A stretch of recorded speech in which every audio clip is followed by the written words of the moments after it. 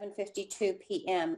Pursuant to Governor Baker's March 12, 2020 order suspending certain provisions of the open meeting law, General Law, Chapter 30A, Chapter 18, and the Governor's March 15, 2020 order imposing strict limitation on the number of people that may gather in one place. This meeting of the Northborough-Southborough Regional School Committee will be conducted via remote participation to the greatest extent possible. Specific information in the general guidelines for remote participation by members of the public and/or parties with a right and/or requirement to attend this meeting can be found on the district website at the stated URL. For this meeting, members of the public who wish to listen or watch the meeting may do so in the following manner: NCAT Educational Channel, Verizon Channel 29, Charter Channel 194, or SAM Government Channel, Verizon Channel 37, Charter Channel 192. No in-person attendance or members of the public will be permitted, but every effort will be made to ensure that the public can adequately access the proceedings in real time via technological means. In the event that we are unable to do so, despite best efforts, we will post on the district website an audio or video recording, transcript, or other comprehensive record of proceedings as soon as possible after the meeting. Before we begin the agenda, I'd just like to welcome the administrative staff that is in. Besides our Superintendent Greg Martineau, we have Stephanie Reinhorn, Assistant Superintendent. We have Becky Pellegrino, Heather Richards, Mary Ellen Duggan. We have Keith Lavoie, Marie Allen, and we have also tonight the principal of Algonquin Regional High School, Sean Bevan, and also the athletic director, Mike Marcerino. So welcome to all of those, along with the school committee members that are in attendance tonight. The first item that we have on our agenda is to ratify the agreement between Northborough-Southborough Regional School Committee and Algonquin Regional Teachers Association, Unit C. I'd like to hand it over then now to Mr. Martineau. So thank you, Joan. So we entered into contract negotiations this winter with Unit A and Unit C. We successfully came to a tentative agreement in March. We used the interest-based bargaining as the process, and we have a tentative agreement which has been ratified by the Unit C membership. And this evening, we'll give a high-level overview, and then it will will the committee to ratify this contract. So at this time, I'll turn it over to Heather for a high-level overview. Good evening. The contract, or the MOA, is for a 3-year contract adjustment, and the wages for the first year, the COLA increase would be a 1%. The second year is a 1%, and the third year would be a 2% increase. Also, there's some language changes to the reduction in force clause, just to add some clarity around the different categories that are within the reduction in force clause. And then under time off, there are some changes with 3 bedside days being provided for, not coming from the sick time. And then the sick bank, there is now some language around the sick bank. And then one additional change for those individuals who work more than 187 days. So in addition to that, there are just some housekeeping language cleanup changes, and that's really just to ensure that there's further clarity, but those are not material changes to the contract.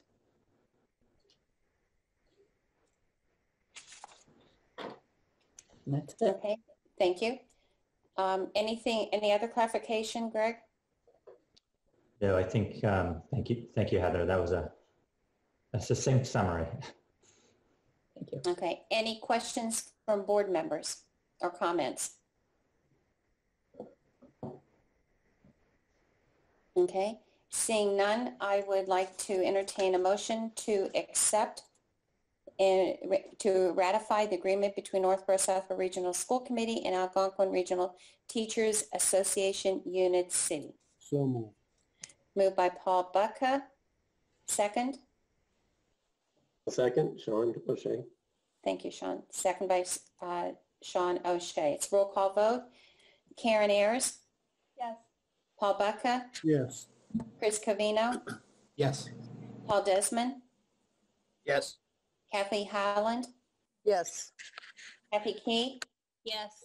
Dan Kalenda, Yes. Sean O'Shea, Yes. Kathleen Plutchko, Yes. and Joan Frank. It passes unanimous. Thank you very much.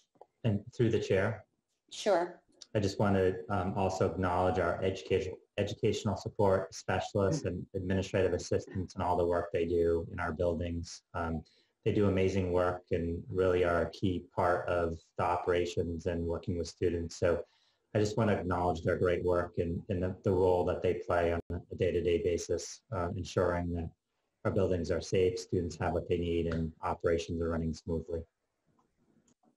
Yes, I'd also agree with that, and I think their qualities exceed even what would be in a job description. And I've always seen that anybody who is in our schools, but especially those that are in this role in the Unit C, they have the most flexibility and most willingness to move at a moment's notice to go help an educator or a student at any time. So I thank them for all their assistance. Okay, so the next item we have is ratifying the memorandum of agreement 2020 to 21 school year reopening between the Northborough-Southborough Regional School Committee and Algonquin Regional Teachers Association.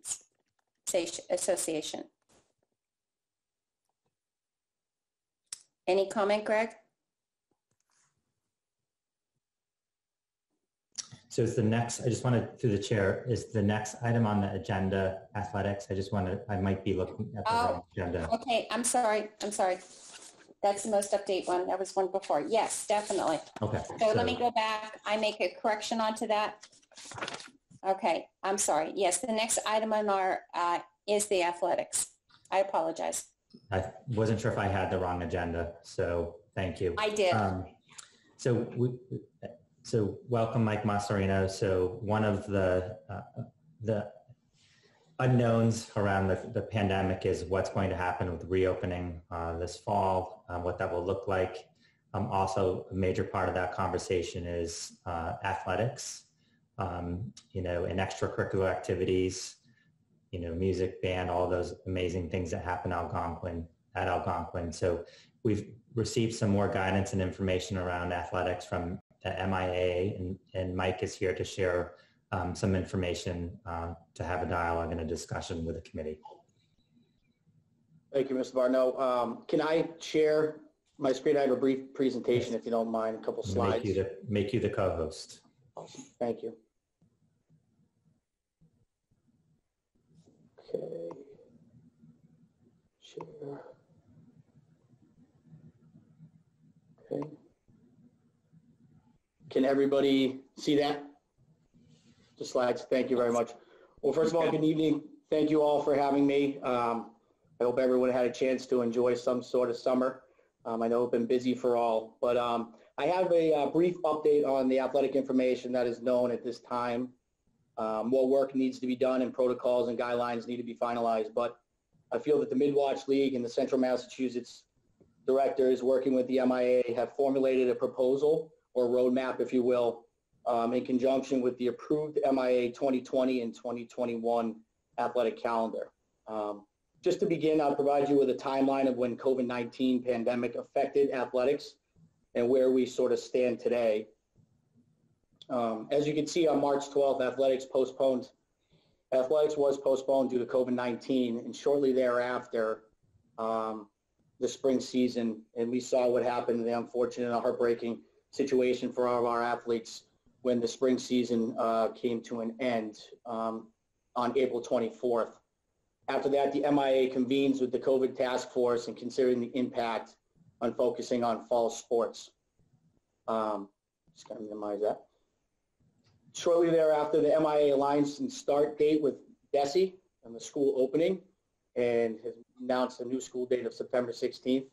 And then lastly, the MIA approves a modified 4-season schedule in all recommendations. The proposed changes through the MIA Board of Directors, they approved the modified 4-season schedule format. On Friday, September 18th is the new start date for all fall practices. There will be no MIA fall tournament, and athletes are eligible to play in all 4 seasons, and we'll get into the seasons shortly. I would like to add the disclaimer that, as with all things in this pandemic environment, this process is subject to change based upon the future pandemic-related information as it becomes available. Athletics will reassess the winter-spring situation in the coming months. The Mid-Watch and Central Mass athletic directors took the approved MIAA 4-season format and applied it to the Mid-Watch and Central Mass schools. The following slides includes the Mid-Watch and Central Mass 4-season proposal, sports included, the start and end dates, and the geographical pods. With this first season as proposed changes for fall season 1, you will see that season 1 sports consist of boys and girls soccer, field hockey, boys golf, and boys and girls cross country. All of these were labeled as moderate to low risk sports according to the EEA, MIA, and DESI guidelines. This season would begin on September 18th and end on November 20th. Tryouts and practice would begin on the 18th. Competitions will begin on 14 days after, on and around October 5th, and the season would end around November 20th.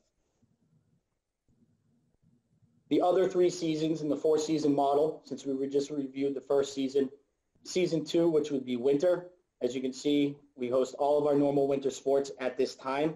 It will be starting on the normal Monday after Thanksgiving, which is November 30th. The only difference here is in season 2 that the winter will be relative a little bit shorter. Season 3, which is fall phase 2, is football, cheerleading, unified basketball, and girls volleyball.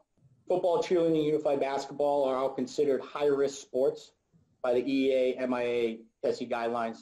Girls volleyball, although labeled a moderate risk sport, and due to the EEA indoor current guidelines and many schools using indoor facilities and the indoor guidelines and schools use it for classrooms and lunches, we felt as a league to move the girls volleyball from fall season 1 to fall season 2, and it is waiting approval from the Mid-Watch principals. Lastly, season 4, which would be our spring and consist of our normal spring sports. You'll see the difference there that it goes a little bit longer and it starts a little bit later. It'll start on April 26th, and they could run all the way up until July 3rd. These ending dates can be changed and adapted amongst the league. The proposed Mid-Watch Central Mass geographical pod model. The Mid-Watch and Central Mass League would divide schools into closely geographical pods. Through a modified geographical-based competition structure, the league seek to creatively reimagine what is possible within the constraints of the new health and safety protocols by limiting competition to geographic pods.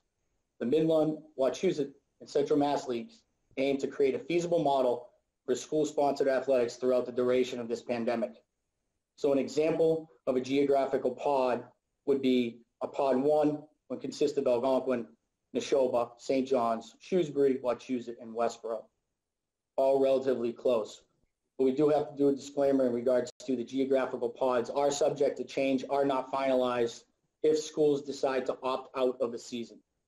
So the pods may change, and they have not been finalized.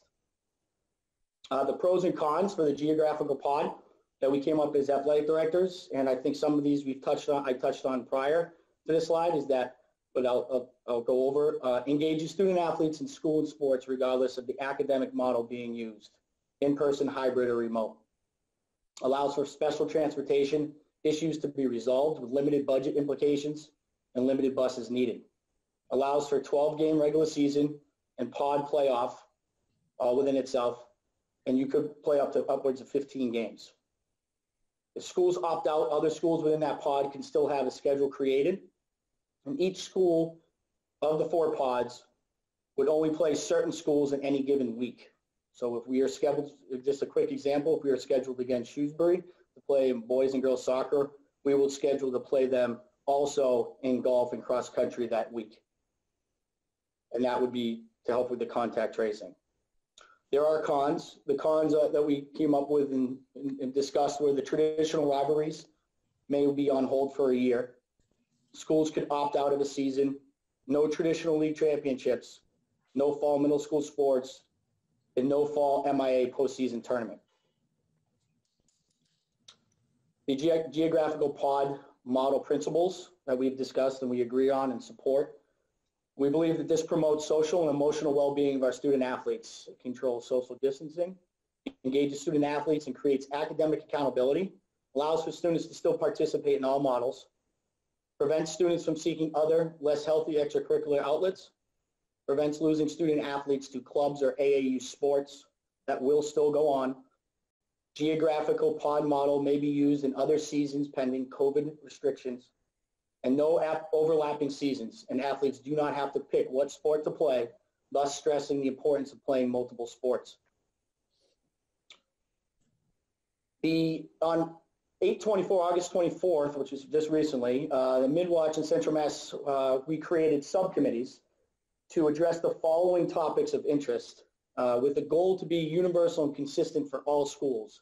The following information is currently under construction and protocols are due by each subcommittee next week.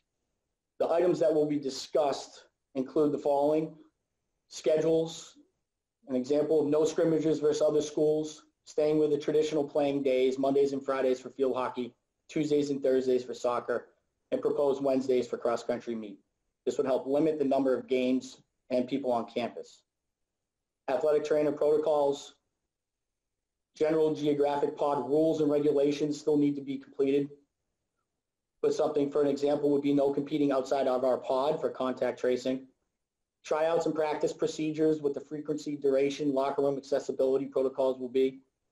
Game day protocols and transportation in conjunction with school protocols, which could impact travel rosters and or total number of rosters, including the sub-varsity teams. Preseason coaches meetings, each sport, outlining each sport, identifying sport-specific rules that will be approved on September 2nd by the MIA Sports Medicine Committee in conjunction with the EEA guidelines. And lastly, the fall 2 practice procedures is to be determined. I'd like to close, if you don't mind, with just a quick athletic statement. We realize that our school year this year is unprecedented, one of which we could never prepare for. The health and safety of our students are at the forefront of any decision we make. We believe the role of interscholastic athletics play in fostering deep and positive social and emotional health outcomes in our collective communities.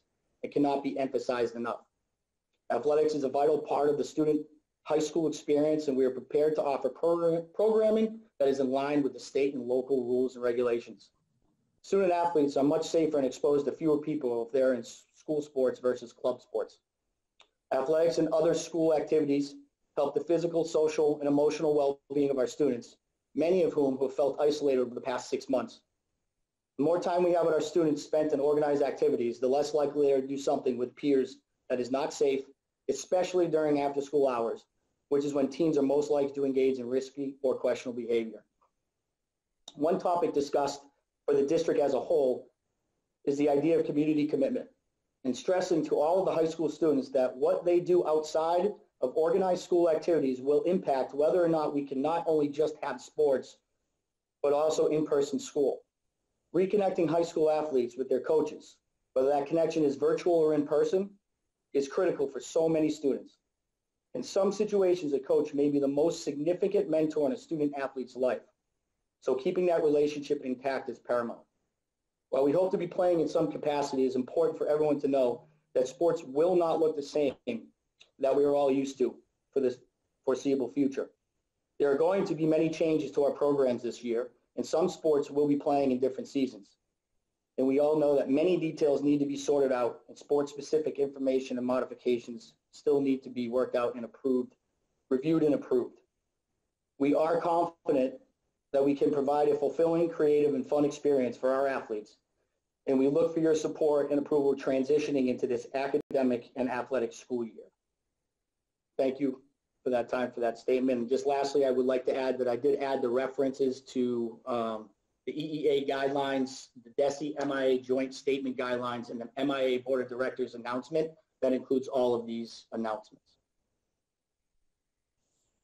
Thank you, Mr. Marcerino, for this wonderful presentation. and all the time and effort that you've been putting in to make sure that our students are well represented in all these sports, and also communicating it to the students and our parents.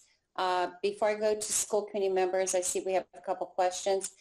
Greg, any comments? I just want to speak that, to the fact that we have been working very closely with Mary Ellen Duggan and our district physician, Dr. Medina, and reviewing, the proposals and the merits of its safety. So that has been some work that Mike has been doing along with Sean in terms of really vetting the safety of the proposal.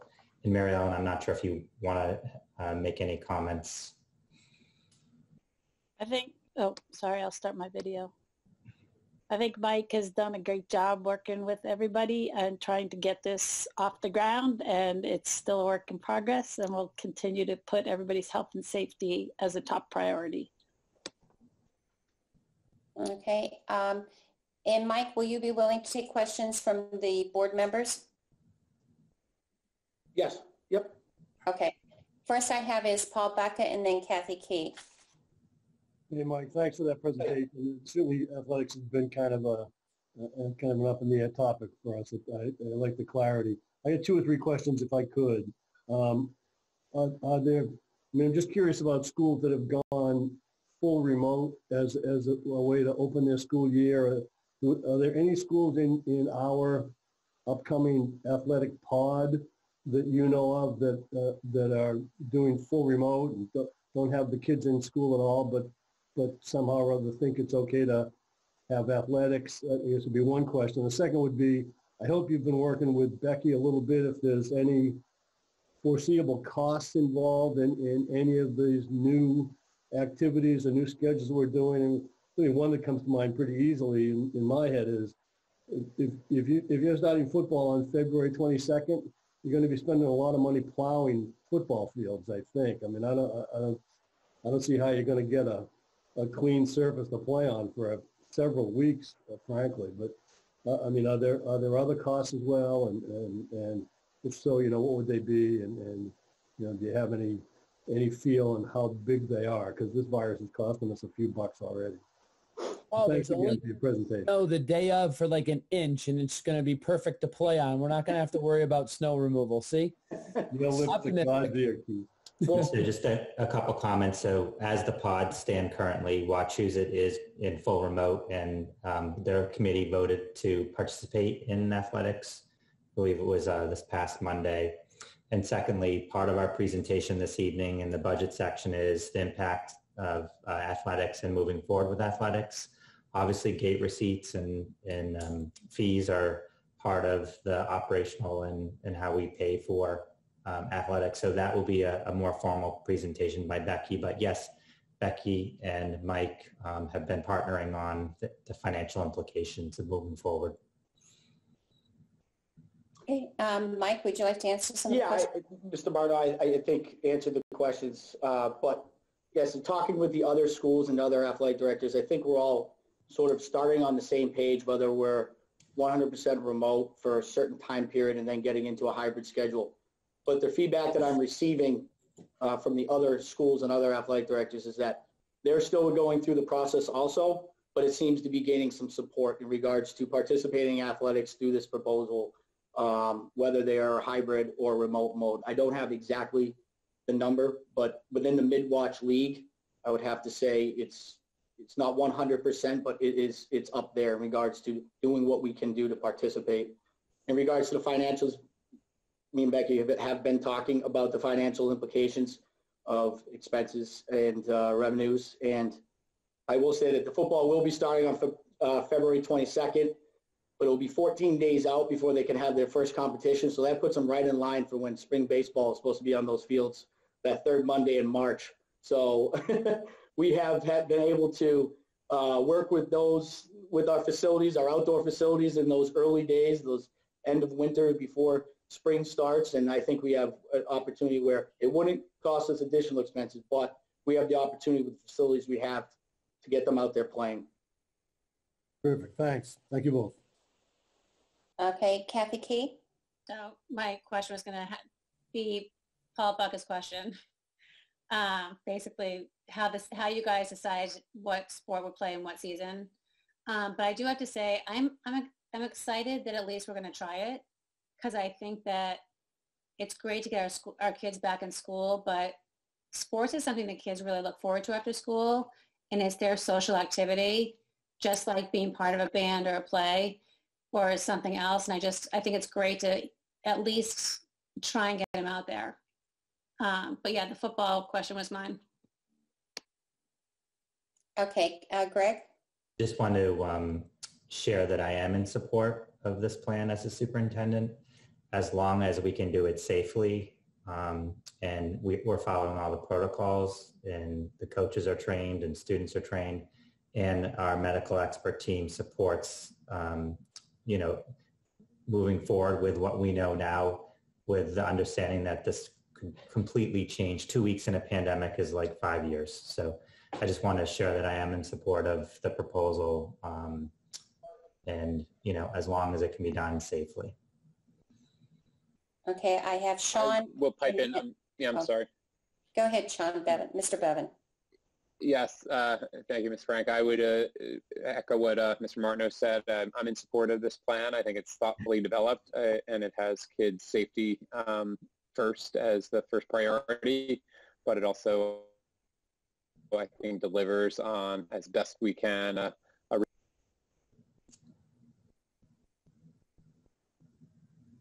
Okay. Oh. Is that your concluding statement, Mr. Bevan? Came in and out. Okay. Sean. Sorry, yes, it is. Okay, thank you. Sean O'Shea?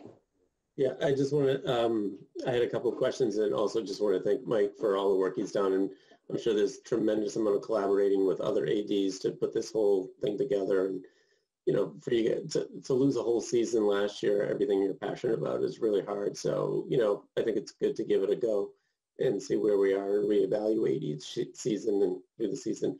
A couple of questions, and it may not be worked out yet. So, and that's fine. I'm guessing busing, and you talked about costs later, but I'm guessing we're going to need more buses, because you can only fit about 20 kids on a bus or something. For like soccer and so on, you're going to need more buses. And the other health question related would be like locker rooms.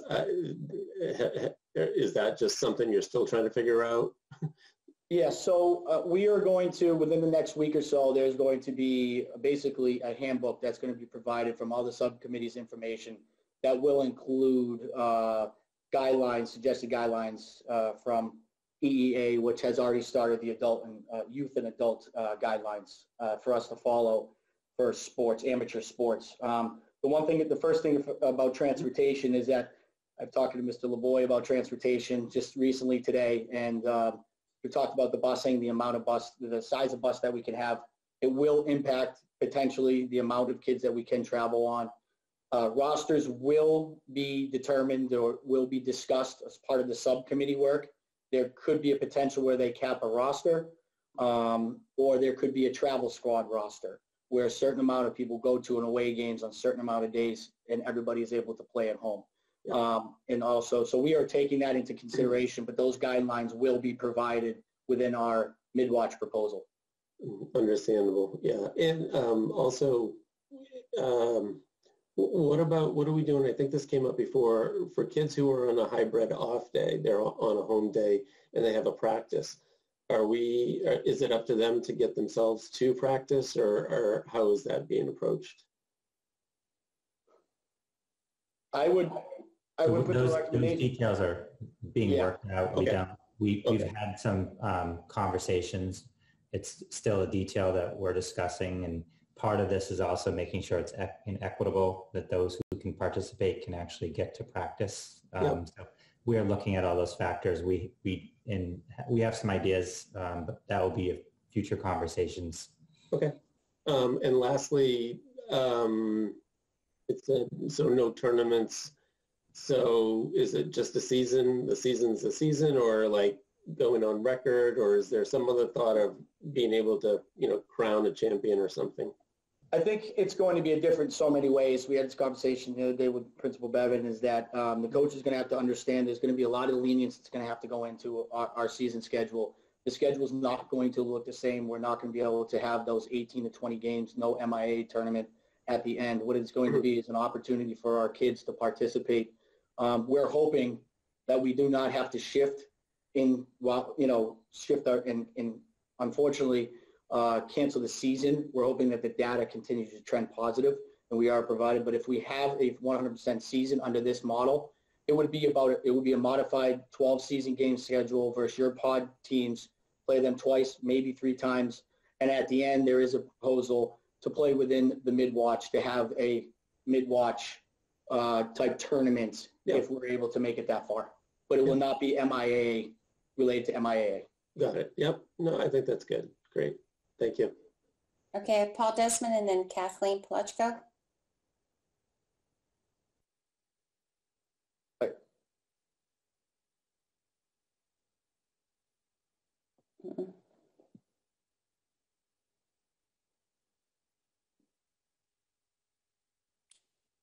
I think Desmond's trying to call in. So Paul, try now on your phone. And I think you're on mute. On your phone, you're on mute still.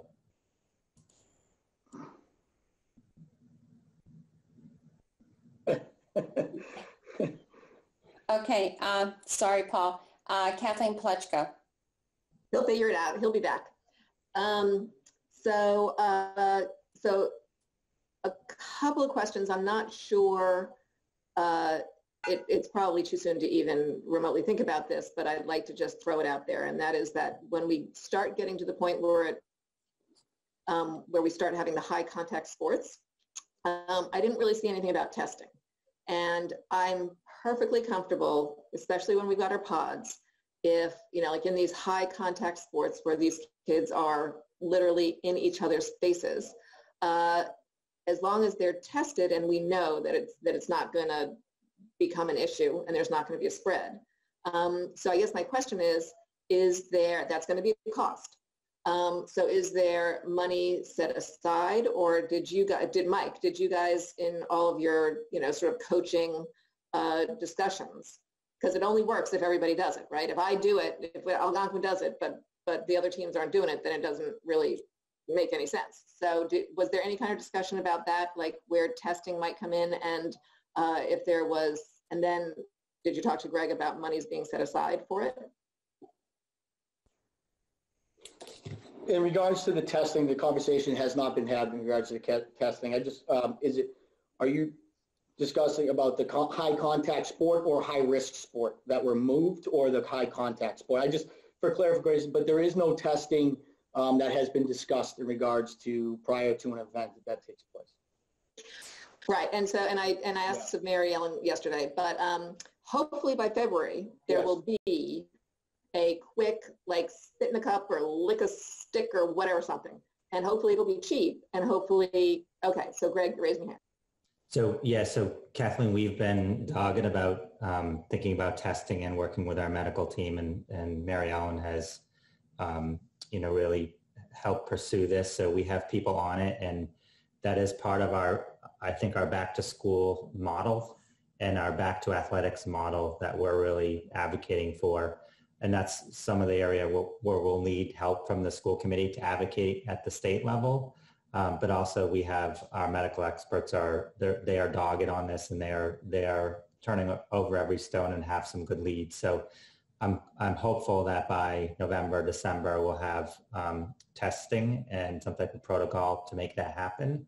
And then obviously the financial impact, we are looking at, what that would be to make sure that we can do it in an affordable way. So all those conversations are happening behind the scenes. Okay, great, thank you. And then the other question I had, and again, it's not really a question, it's just sort of putting it out there, which is, so many of us, the administration, everybody has put so much work into determining if we should go remote or hybrid, and we've determined as a group to go hybrid. And one of the reasons I think is because we're all very cognizant that in Northborough and Southborough, the numbers are so low, they're practically nothing in terms of COVID positivity rates. So I feel comfortable sending kids in and sending teachers in who are going to be exposed to those kids. So when you now have your athletic team or competition pods, I guess I'm just sort of looking for something that's a little bit more formal in terms of when we are playing another team and they might be in a town where the positivity rate is just a little bit higher, or maybe it's spiking. I would like to feel more comfortable, for our teachers and our parents, that there's going to be something more formal in place rather than just Mike's taking a look at it and, and maybe Mary Ellen. But so I don't know if that's specific numbers. I don't know if DESE kind of has handled that. I don't know if MIA has handled that. But so I just throw that out because there's probably a lot of teachers and a lot of parents that are concerned. Mary Ellen, do you want to comment on that? Sure, I can comment on what we're doing. So, and I think that would impact how we proceed with other towns, because we would expect that they would, if we're following a guideline, we're not going to go to some other town that's looser in their guidelines, is my thought. So what we will do if we move to a yellow or white or green, things stay the same. We'd be in person, things. When we start to move to the yellow, our COVID response team, which includes all of our medical advisory board plus others in administration, would gather with the local boards of health and decide if it was in-school transmission, where the transmission is really happening in the community. And the same would go for red, and then we'd make decisions based on that information. So I would think that we would look at the towns that we're thinking of being in that little pod, that sports pod, and apply the same things to them when we're deciding, is it safe for our kids to go there or to compete against that town? Okay, Sean, go ahead, because I was going to have a follow-up, but you'll probably answer it. Yeah, I think the pod thinking delivers a lot of benefits for the geography and the transportation, but it also would deliver benefits for if we can arrange with those limited number of schools for testing, if that is a need. I think that allows us to do that. Perhaps, I don't know if it's feasible, but it certainly would be easier to do that with a limited number of schools than with the whole league. So I think that certainly helps with that. That pod thinking allows us to reduce the variables and the barriers for doing that, but I'd have to look into it. Greg, and then back to Kathleen. You're muted. To Kathleen's point, I think we will sit down with our medical team and say, what happens if a town is in, the yellow is outside of white or green, and it could be the will of the school committee to say, or on advice of the medical team, that if that is the case, we will not play that town. So we could be very specific around that criteria as a community. Okay, and do we have in that situation, who makes the call? Like, is Mike the one who's charged with keeping track of all the other towns and what their color code is, or is it Mary Ellen? Like, do we know? Have you decided? That would be Mary Ellen. She does not know yet, but she's just learning this information now. It would be Mary Ellen. These are Mary Ellen and her team. This is what they monitor daily. So it'd be a partnership with Mary Ellen and Mike and Sean around monitoring the data. Great. And I Mike, just want to make sure someone's in charge. I'm sorry, Kath. Mike, correct me if I'm wrong. We'd be playing the pods a week at a time. So all of our teams would be playing a single town's other teams and not like mixed across week to week, so that if there was a high point in the COVID data from a neighboring town that we were playing in 2 weeks, we would be able to, that would impact all the sports uniformly, but it would, am I right about that, Mike?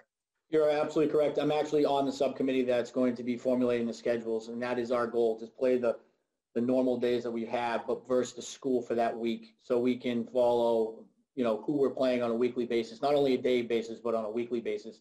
So we're not playing Shrewsbury on a Tuesday and Wachusett on a Thursday. We're playing Shrewsbury throughout the whole week. So we know if something pops up 2 weeks, like you said, as an example, we would know who we played that week, and we would have to notify the school, or vice versa. They would have to notify us and talk to our medical professionals. Great, thank you. Okay, Paul Desmond? Okay, can you hear me now? Yes, we can. Awesome. Sorry about that earlier, but the questions I had been answered, but I just want to chime in and say I too support this plan, and kudos to you, Mike, and Sean Bevan, and whoever else was involved, because, I mean, I'm a big athletic supporter, and I do think it's a big part of the high school experience, and I was deathly afraid that the MIAA was just going to come out and say all sports are canceled for at least the fall. And that would have been, I think a mistake, because obviously football is different from field hockey, is different from cross country and golf. So I applaud this plan. I think, obviously there are some kinks to be worked out, and we're going to have to keep an eye on things, but I just like this approach a lot. So thanks to everyone who helped make it happen. Thank you. Greg? You're muted. Can I make a recommendation around just moving a budget agenda item up in the topic? Because I think having this conversation, it also needs to be the financial implication. So part of the budget conversation on the agenda, item number 4 is athletics. So I think it would make sense to have Becky present the athletic part of that section, so it's in the context of athletics and the bigger conversation. Okay, I just have one question, and just if we can just make sure, I think that's a great idea if it's consensus of the committee. And is there any other questions here on athletics? I just have two. Just looking at season 1, I am assuming that we're going to be like the major league sports, where there will be no fan participation. Because I'm looking here at field hockey, girls soccer. If it's played on our field, I could see how some of the students may want to go to attend and watch the game. What is your feelings on that? Right now, there has not been any formal decision on who is going to be able to attend. I know that us as a mid-watch are working on with the guidelines from the state to finalize who and what the limit is in regards to attendance. We are working on a plan in place to track that. And I would have to also include more security details in regards to one way in, one way out, and understanding who is going to be in, if we, in fact, we are allowed to have fans at the game, but that decision is yet to be determined. Okay. And my last question was, you talked about a handbook. And yep. What is that handbook consisting of? So next week, the individual sports committees from the MIAA for field hockey, soccer, and all the fall sports committees are coming out with guidelines and protocols for them to follow. Very similar to what youth soccer came out with in regards to when the EEA released their amateur and youth guidelines. All those guidelines will be presented to the leagues. Our subcommittee will come together, and we will have all of this information in one spot for principals and superintendents to review. That will include all of the items that was discussed in the slide. And if I would refer back to just the slide for 1 second, all the information in this handbook or packet, guidelines, protocols, if you have it, will include the schedules, the protocols for trainers, game day protocols, which would include attendance, practice procedures, transportation, and preseason coaching information, and including, although we have not addressed the winter, fall season 2, and spring yet, we're focusing more or less on season 1 and fall. All of this on a season-to-season basis. We will have all this in place as each season comes up. Okay, thank you.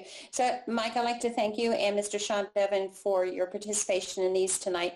And I know usually we only hear from athletics maybe 3 times a year, 4 times, but stay tuned, because I think that if we get requests from the school community members that they like updates, I would make that request through the superintendent to see if you'd be able to attend another meeting. Greg? So Mike, pencil in your 3rd Wednesday of every month. I'll be there. So I just want to, can I just make a general comment before we move to the budget is Sure. to thank Mike Massarino for his leadership. This has taken a lot of thinking outside of the box and working with surrounding area districts and really advocating for students. But I also think it's a larger conversation around what makes a great high school. It's the fine and performing arts, the extracurricular, it's the activities which all connect students back to adults and mentors. So I think there's a bigger, broader theme here that I think that is important to keep in mind as we think about reopening and all those other experiences that happen outside of the traditional school day that really make the high school experience special for our students. Okay. Now, Greg, one thing you talked about that Wachusett took a vote to accept the proposal. Do we, as the regional committee, do we have to take a vote to accept this proposal before we get into the budget? It is a local decision, and it would be my recommendation to get a vote from the committee whether or not it approves the plan, and it just shows support. Okay, so if there is a motion from any committee member to that effect. Through the Greg? chair. Yes? Can I just recommend that we review the financials before we vote, just because I think that's an important piece of kind of the big picture. Okay, fine. So we're going to go to the financials, but because we're out of order on the agenda, can I just have a consensus thumbs up that everybody is in agreement to move that budget item up for athletics? Perfect. Okay. We got a consensus. Okay, Greg, we're going on to the budget with athletics. And I'll turn it over to Rebecca Pellegrino. And can I share my screen, Greg, please?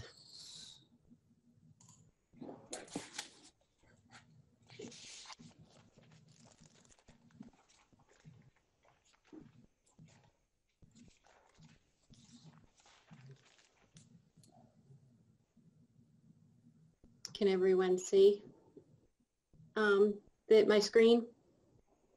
Yes. Okay. Thank you. So thank you. As you all know, the athletics program operates out of two budgets, actually. So they have their revolving account, which is driven by the revenues that are derived from our student athletic fees, and then also gate receipts. And then there are a few line items that also come out of the operational budget for the regional district. For the revolving account, in FY21, the beginning balance was $79,508. So we were fortunate enough that as a result of this unexpected closure that we did have some cost savings, and we were able to journal entry some expenses that had been previously allocated to the revolving account onto the FY20 operational budget. So it gave the athletics revolving account a little bit more room to breathe for FY21. As you can see, I've outlined some of the fixed expenses that Mike has, as well as some of the variable expenses, and he and Suba Burns did a great job in terms of going through all of these line items and really trying to estimate where he may have some cost savings and then also some overages. So we have some fixed expenses, which do include salaries. There are 2 staff salaries included on that. The fees that we pay for the impact testing, our fees to Maya, scheduling, and our student insurance. And so those fixed expenses total $101,000. We also have variable expenses. And so this is where we really got, I think, into the meat of it and went through, like I said, each line item. And some of the areas where we thought we may see some cost savings were going to be in the entry fees. We know for a fact for the fall that we'll see some cost savings. We thought we might see some also with the officials, since there will be fewer games that will be played over the course of the year because of the shortened seasons. And so right now we are estimating that our revolving expenses would be about $224,832 between the fixed and the variable. Now, in terms of the operational budget, we do have a salary line item that is included on the operational budget, and then we also have our coaches' salaries that are included and the transportation. and this is the transportation that goes to the games. It is not for tournament play. Tournament play does come under the revolving, and that is another area where we would expect to see some cost savings since they are not going to be allowed to participate in tournaments at this time. So on the operational budget, we have about $533,000 allocated for athletics. So Mike and I sat down, and Sean, and we talked about the athletic fees. And so what we'd like to present to you actually are some different scenarios for the athletic fees based on the fact that we are going to have 4 seasons versus 3. They're going to be abbreviated. If a student is participating in all 4, being cognizant of the financial impact on the family. So we've prepared 3 scenarios for you tonight for your discussion. The first one is to maintain the $200 athletic fee as it stands. Last year we had 1,354 athletes participate at all levels. That's from varsity down to JV2. If we were to keep that same fee, the same number of athletes, then we would be anticipating $270,800. Right at this point in time, we are not projecting any gate fees. We don't know what the season is going to look like in terms of being able to have spectators, and so we are not projecting any gate fees right now. Based on this scenario and all of those expenses that I had outlined previously, that would leave the athletic revolving account with a positive balance of $45,967. And this does not take into account the fact that athletics also started the fiscal year with a $79,000 budget, or rather balance. Scenario number 2 lowers the varsity and the JV1 athletic fee to $175, and then the JV2 athletic fee would be $125. Our thinking in this is that JV2 could possibly be the sports level that would be impacted the most. And if we were not able to run a program for the JV2 teams, then we would be able to offer something alternative, like an intramural sport, strength and conditioning. And Mike, feel free to jump in if I'm butchering this. But just, it would give athletes a different alternative. So again, would keep them active and it would keep them involved. Can I just add, Becky, if you don't mind, to the JV2? I think the thinking of this is that the JV2 program right now, it might be the most impacted when looking at this proposal program. So if for some reason we do not have, that could be not having as many games as the varsity or JV1. When the varsity JV1 plays 12 games, they may only have to may get 8. It's looked at that way, or there may not be a JV2 program. With that being said, the out-of-season coaching rule can take an effect, and our coaches can still work with our athletes and have more of an intramural program for them and still offer guidance for them for the fall season. Thank you. Yep. So our varsity and our JV1 athletes, last year, again, we had 1,217, and then we had 137 JV2 athletes. So we would estimate the athletic fee under this scenario would bring in revenues of $226,675, with a difference of $1,842, again, not taking into consideration that starting balance for the revenue account. And then the last scenario is a flat across the board $150 revenue fee. I'm sorry, athletic fee. We had looked at the number of games that would be played this year as compared to other seasons or a normal season. And it's about 2/3 of the games that would be played. That would bring us down to about $135 if we were to base it off of 2/3 of the $200. In looking at that number, you can see that there's already a negative if we do 150. So we did bring that up based on the fact that we do have that beginning balance that we could fall back on to support this program. But again, it would give those athletes that wanted to participate in the 4 sports a little bit of relief. We calculated that it would be the same if they were to participate in the 4 sports as it would have been if they were participating in 3 sports, where they would be paying $600 in total. We do have family caps, we have athletic caps, but we wanted to be mindful of the fact that there may be increased costs for families. And so those are the 3 athletic fees that we had proposed for you tonight. And Mike, I don't know if you have anything else that you want to share, or Sean?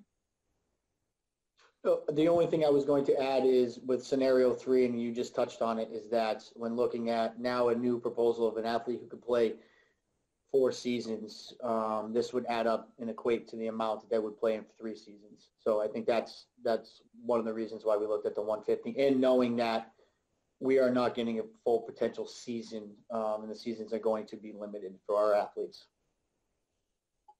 Yeah, and thank you for your preparation, Becky and Mike. You both worked very hard to make sure we have a full picture of what the impacts of these decisions will be. I am eager to find something that makes sense and is relatively cost neutral, so that we get high value for our families and for our kids, and that doesn't cost a great deal to our larger school community.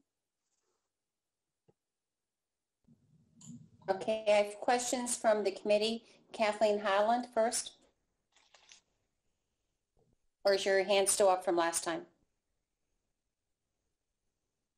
It was still up from last time. Thank you.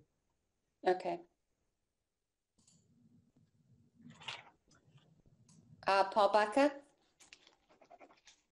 So I'm just curious, Mike, I mean, I know it's early, but you know, with such an abbreviated set of seasons, you know, and Becky too, you know, to work the numbers assuming the same level of participation this year as you had last year, with the concerns about the virus, with the concerns about, you know, money, with so many folks, you know, kind of struggling and concerned about just, you know, should I pay the money for such a shortened season?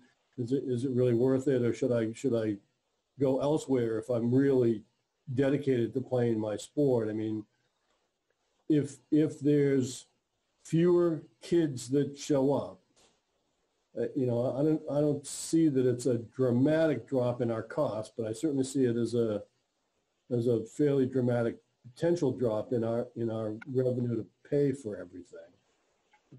I'm just wondering, you know, do you have an opinion on that, Mike, at all? You think you're going to get participation at last year's levels?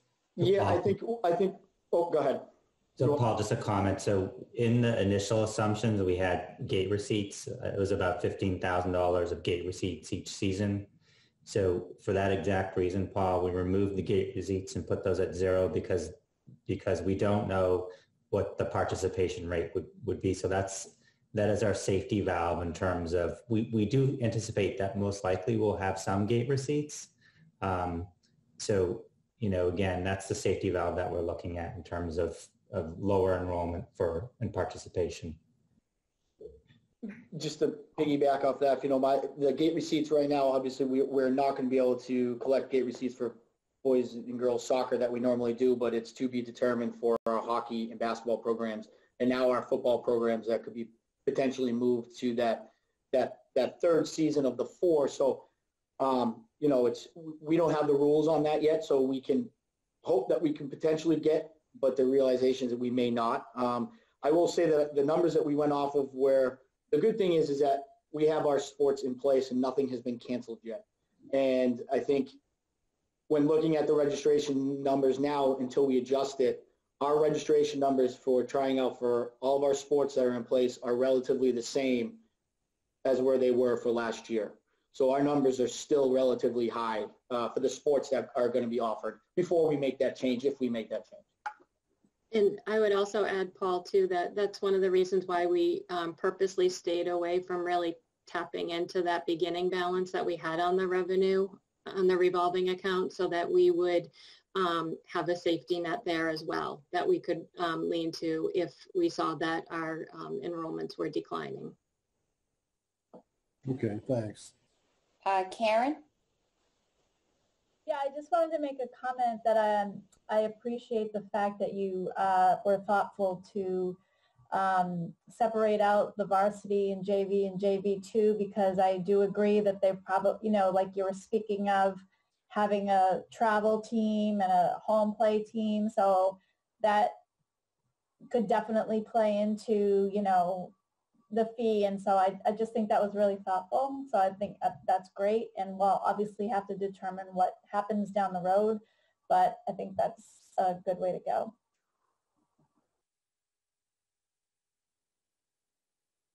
Okay, I don't see any other questions here from the board members. Greg, did you want a vote from us on the athletic fees for tonight, or can we wait until the next regional meeting? So it'd be the will of the committee. I mean, I think, it's, as I shared, it's very difficult to make a decision or, take a vote without having a financial impact, so that gives you a picture. But you could, if it's the will of the committee, you could vote the proposal for moving forward with athletics and then come back to the fee. At the next meeting. I just would caution you that as a community member and as a parent preparing to pay the fee, it'd be nice to know what that fee was sooner than later. So what is the will of the committee? Paul Butka? So, I guess I'm willing to postpone it a bit, but, I think our next meeting will be after athletics starts for the first of those 4 seasons.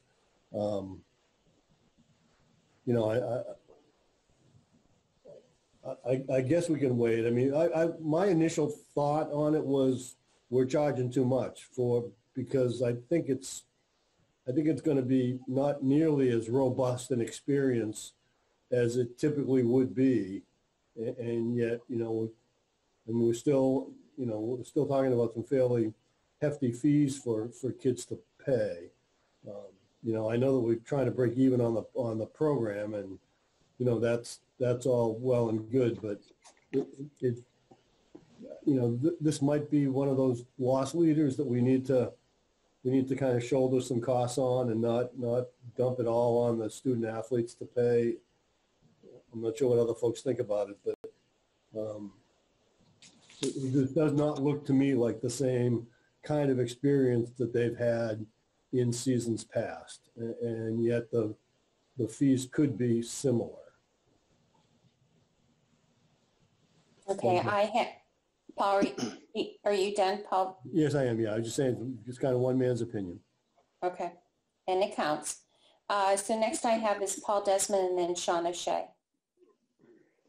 Yeah, I agree with Paul. I think of the 3 proposals, I like the third one the best for some of the same reasons he cited. I mean, if it's a shortened season, it should be less money. And the fee that you're proposing is even a little bit higher than, as you said, it ought to be if you go by the number of games. So, but, I think it's fair, and I like that a family won't have to pay more than they would have in a 3-season scenario.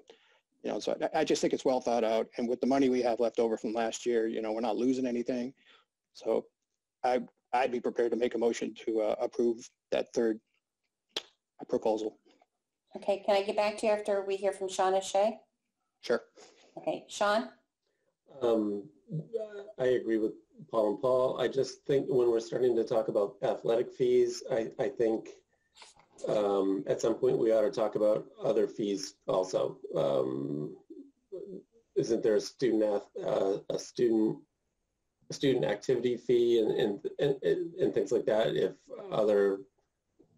If other activities are going to be shortened or shortchanged, or I think we should look at the whole student body and not just athletics. And just for clarification, when we get down to the FY 2021 budget, those 2 are going to be also looked at, Sean, parking and the student activity fee. So, okay. be prepared. But good point. Thank you. Chris Covino?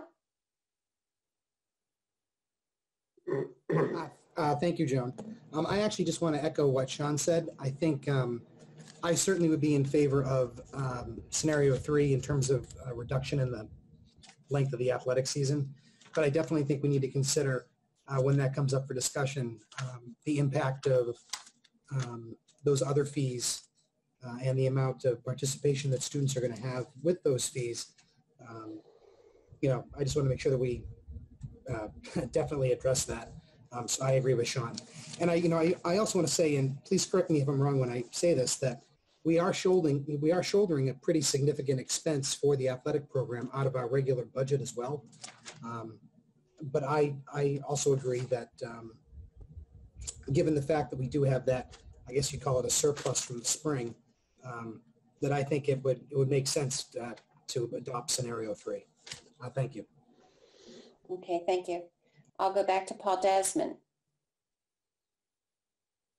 Well, I don't know if that, that's a good point about thinking of this in the context of the other fees. So I don't know if we want to table this for a little later and in the meeting and take them up collectively, or. Greg?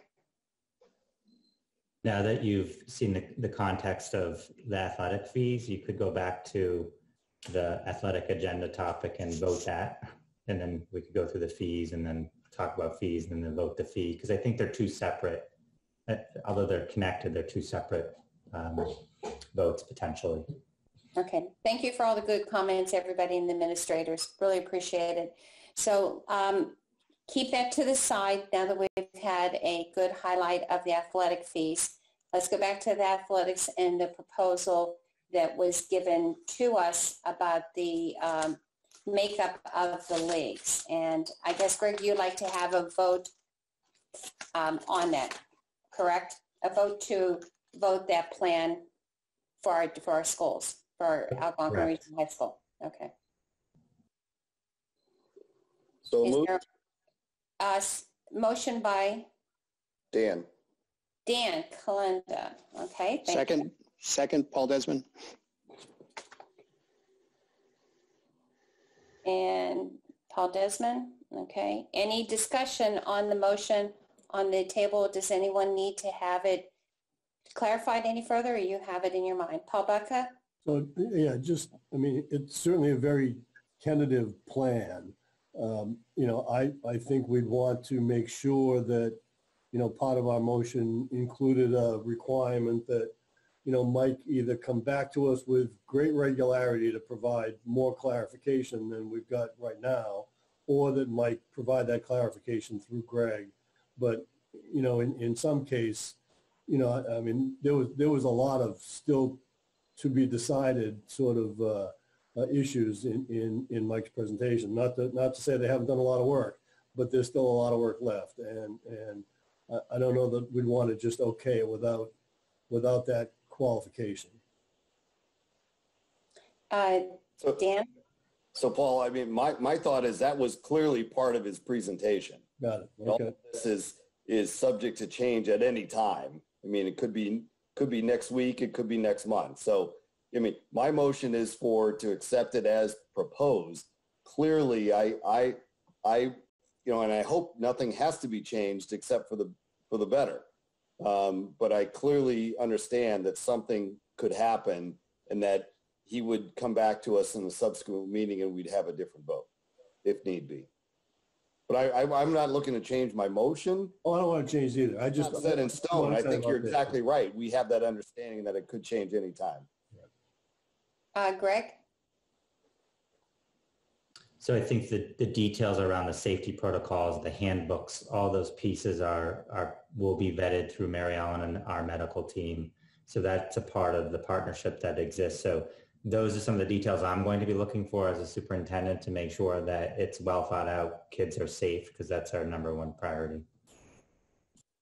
And I think from the presentation and from the discussions that you've heard from the different various school committee members, I think Mr. Marcerino and Mr. Bevan understand that we may be asking for more frequency on athletics, and feel free that you can, come into the agenda, within the allotted time so we can get you on the agenda and let us know any updates that happen. Okay. And we'll probably see a lot of you. So we have a motion. Any other discussion from board members before we take our vote? Okay, so we have the motion on the table by Dan Kalenda, seconded by Paul Desmond. This is again a roll call vote. Karen Ayers. Yes. Paul Bucca. Yes. Chris Covino. Yes. Paul Desmond. Yes. Kathleen Holland. Yes. Kathy Key. Yep. Dan Kalenda. Yes. Sean O'Shea. Yes. Kathleen Palachko. Yes. And myself is yes, so it passes unanimous. Thank you very much for the presentation. Athletics are going to come back up. Just stay tuned, okay? Thank you. All right. Okay, so next on the agenda is the FY 2021 budget. The first bullet under it was COVID-19 impacts. So just to provide some context, I'm stating the obvious. One of the areas that we're monitoring very closely is the operational budget and the impact COVID-19 is having on our FY21 budgets. Becky and I and her team speak frequently, not daily, about the budget implications. And she's done a great job kind of monitoring and projecting out. And this evening she'll present our forecast of budget impacts, as well as a conversation around fees and whether there needs to be a reduction of fees due to the COVID-19 situation. So I'll turn it over to Becky.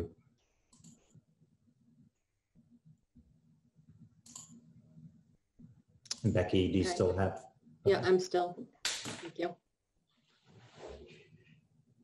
So what I have put together tonight is a variation of the spreadsheet that I had provided last month, or I guess it was just a couple of weeks ago, that showed some of the areas that we're closely monitoring as it relates to COVID-19. I had outlined some of the receipts that we anticipated that were specific for COVID-19, and then also some of our projected expenses. Since I last presented, we were recipients of a remote learning technology grant. We had received word of that. And while small, it's going to be helpful. It was $2,357,000. Oh, I wish it was 357,000. It was $2,357. And in working with Julie, we are planning to purchase hotspots with that, as well as offset some of the expenses for Chromebooks, since there is a match in this grant. And so we were delighted to receive that positive news and to add that to our receipts column. So this spreadsheet is going to track, and what I will do is it will be a fluid document, and each month at our school committee meetings, I will present to you any differences in these particular categories. And then if any other categories that we had not foreseen appear, we will add that to this spreadsheet as well, so that we have a running document of where we're experiencing some challenges due to the pandemic. So you can see that we have already year-to-date incurred some costs in our contracted personnel. We do have some temporary help in the central office helping out human resources as they navigate through all of the staff leaves that are happening and all of the changing landscape in the human resource world. We also have been purchasing PPE, placed another order for masks last night. And so I have actually adjusted the PPE, so it is different from what you had seen a couple of weeks ago. And so now I'm projecting an annual cost of about $20,000 in PPE. And then finally, the big one is our facility and our cleaning supplies. I also adjusted the annual projection for that line item to be $81,161. From year to date, we've spent $33,506. Some of these are fixed expenses. So they may be the backpacks, they could be some air purifiers, things that we will only need to purchase one time. However, we do anticipate seeing an increase in our cleaning supplies in terms of just like paper towels, solution, and obviously the solution for the backpack sprayers that we have. So I would expect probably over the next month or so that we'll see some of those other columns fill in some expenses as well. And just another point of reference for that remote learning technology grant, this is another grant that does have to be spent by the end of this calendar year. So that and the school reopening grants both need to be spent by December 30th. So we've already talked about the athletic fees, but I did want to cover some of the other fees that are that we have at the high school. And again, I've been working closely with Sean and his team to really look at the numbers and come up with a proposal for the different fees. Student parking. So what I've laid out for you here is what the past 2 school years experience has been. So if I'm sure many of you know, because you've had to write that check, that the permit fee is $100 per semester. So we collect it once in the fall and then once in January for the spring. Last year, 2 years ago, we had 804 permits that were sold, and then last year 747. So we did see a decrease in those permits from one year to the next. I've also put together 4 years worth of expenses for you. And last year in FY20, our expenses were higher because we also had the paving project where Mike Gorman had a portion of the parking lot paved. And so that is really an outlier for those 4 years. However, in doing the average, I did want to include that in there in case we had one of those really bad winters where our plowing costs may be higher than we've seen over the past 2 years. So with the paving project in there, our 4-year average of expenses has been $68,978. And without the paving project, it has been $56,087. So in looking at what the semester is going to look like, the fact that students are not going to be coming into the building 5 days a week, that the school year is not really, that students won't be on the campus until October 6th, we are proposing a $35 per semester parking fee. Again, we used last year's numbers just as a reference point to come up with what the estimated revenues would be. And we are looking at a $26,000 revenue source from the parking fees. This revolving account, we were also able to use some of the additional funds we had left at the end of FY20 to journal entry some of the expenses that were paid in FY20 onto the operational budget. So we have a beginning balance of $74,000 in the revolving account. That coupled with our estimated permit revenues would give us about $100,000 for the year. And you can see that even with both of those scenarios, there would be an ending balance. So that would offset the fact that if we have fewer permits that are being sold, fewer students coming on campus, so that would offset that potential lower amount of permits being sold over the course of this school year. The next fee that I wanted to present to you is the student activity fee. And I would ask Sean if you, have anything that you wish to share during this as well, feel free to pipe in. But we are proposing that the student activity fee remain at $50. The reason being is that we do plan to operate the same activities. They may be modified in some way. However, we do plan on holding those throughout the school year. The activity fees are also the same as if you were to pay class dues at another school system. And so it's one way that we are able to really fund the stipended positions that help support these positions. The beginning balance for the activity fee was very low. It was $4,645. We would estimate the revenue for the fees to be about $69,000. Of course, this is if every single student were to pay that $50 revenue fee, and we know that that does not happen every year. And so that would give us a fund balance of $73,695. Our estimated stipends are in the $61,000 range, which would leave an ending balance of about $12,000.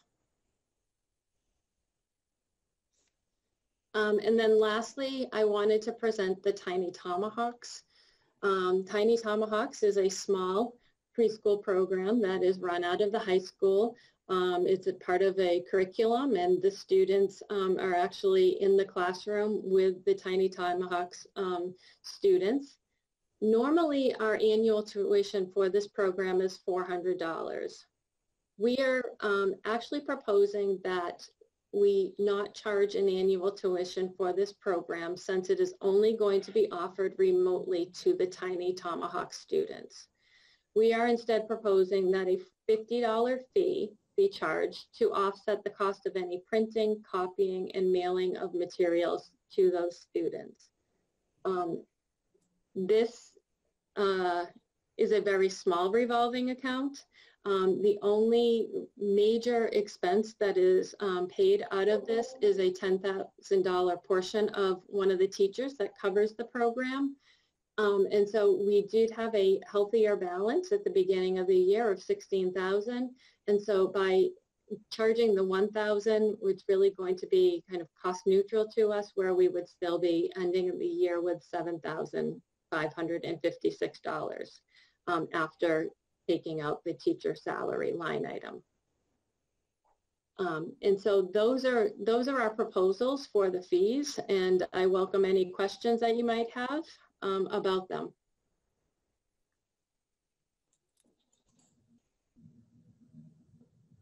Let's see, I have Paul Baca. Yeah, so I always got something.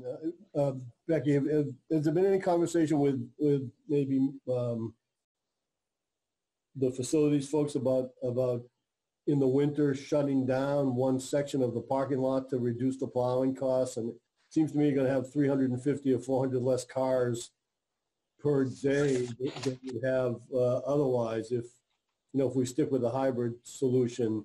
I wonder if there's a way we can save a few dollars there. I very much applaud the very dramatic reduction in the parking fee. I think that'll be well received by people, but maybe we can do some things to keep our expenses for that parking lot down a little bit once winter comes as well.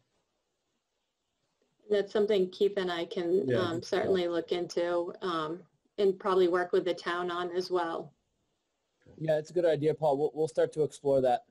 Yeah, my only concern would be the egress and the safety of not having plowed parking lots for, we'll work with the police chief and fire chief. Yeah, that was going to be the other thing I was going to say. I'm sure they would weigh in on that as well. Okay, let me see. I don't see any other questions from board members at the present time. Sean O'Shea. So the Tiny Tomahawks, that's just 20 students? About that. It's a very small program. A remote, and they're what, 3 and 4 year olds? Yes. I mean, I think $50 is trivial. I can't see charging families to get things mailed home to them to participate in that. And we'll still have an ending positive balance. I'm just not sure. Do we really need to charge that $50, or if there's another reason to hold that? So Sean and I had conversations about this, and the thought was the $50 also holds their spot for them, you know, because it would be a free program. The fear would be that we would have students that would sign up and then would not participate in the program, and then the Algonquin students lose out on that opportunity. Yep. Okay. Thank you. Mary Ellen Duggan? Sure. Have we determined if any students will actually sign up for Tiny Tomahawks with it being totally remote? We already have families that had signed up last year. Yeah, and the teacher, Susan Muse, is confident that we'd get a number of students to participate in it.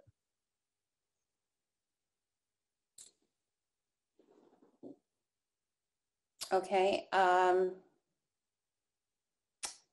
Sean, did you have a further question? Sean O'Shea? Okay, thank you. All right, seeing that, Greg, do you have anything to add before we go into a vote for these fees? No, just thank Becky and the finance team for the great work and analysis, that's happening. So we're trying to be as mindful and proactive as possible, looking at the, the impacts the pandemic is having on our budget. So I just want to thank Becky for her hard work and her team. Yes, thank you very much, because we're still in the time we're taking aware of the financial impact that it's going to be on the parents, but yet we still want to offer the services that we had normally, the activity fee, the Tiny Tomahawks, the athletics, and also the parking. So I'd like to thank you for the great analysis. And it was nice to see that we did have a balance in the positive. We were able to use it to some of these, one of these four fees coming up. And we're still, being mindful that we know that these are important things for our students, and even the Tiny Tomahawks, for those students, there will be Algonquin students in future years to come. So I would like to take these in 4 different votes rather than bundling them all together. Is that okay, Greg? Yes. Okay. So how about if we do the athletics first? If I can have a motion on the table. I know there was some consensus before about the scenario that we wanted to do. Does anybody need a recap? Paul? Yeah, I'd like a recap just to see the 3 different proposals and how much money they bring in versus what we anticipate spending. Again, I didn't write it down when Mike was presenting it, and I wouldn't mind seeing it. Would it be helpful? If Mike is still there, can he put those slides back up? So Becky has those slides for us. Oh, she does. Okay.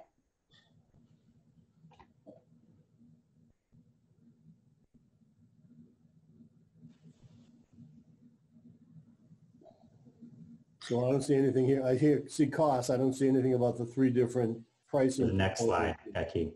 Okay. All right, there we go. Thank you.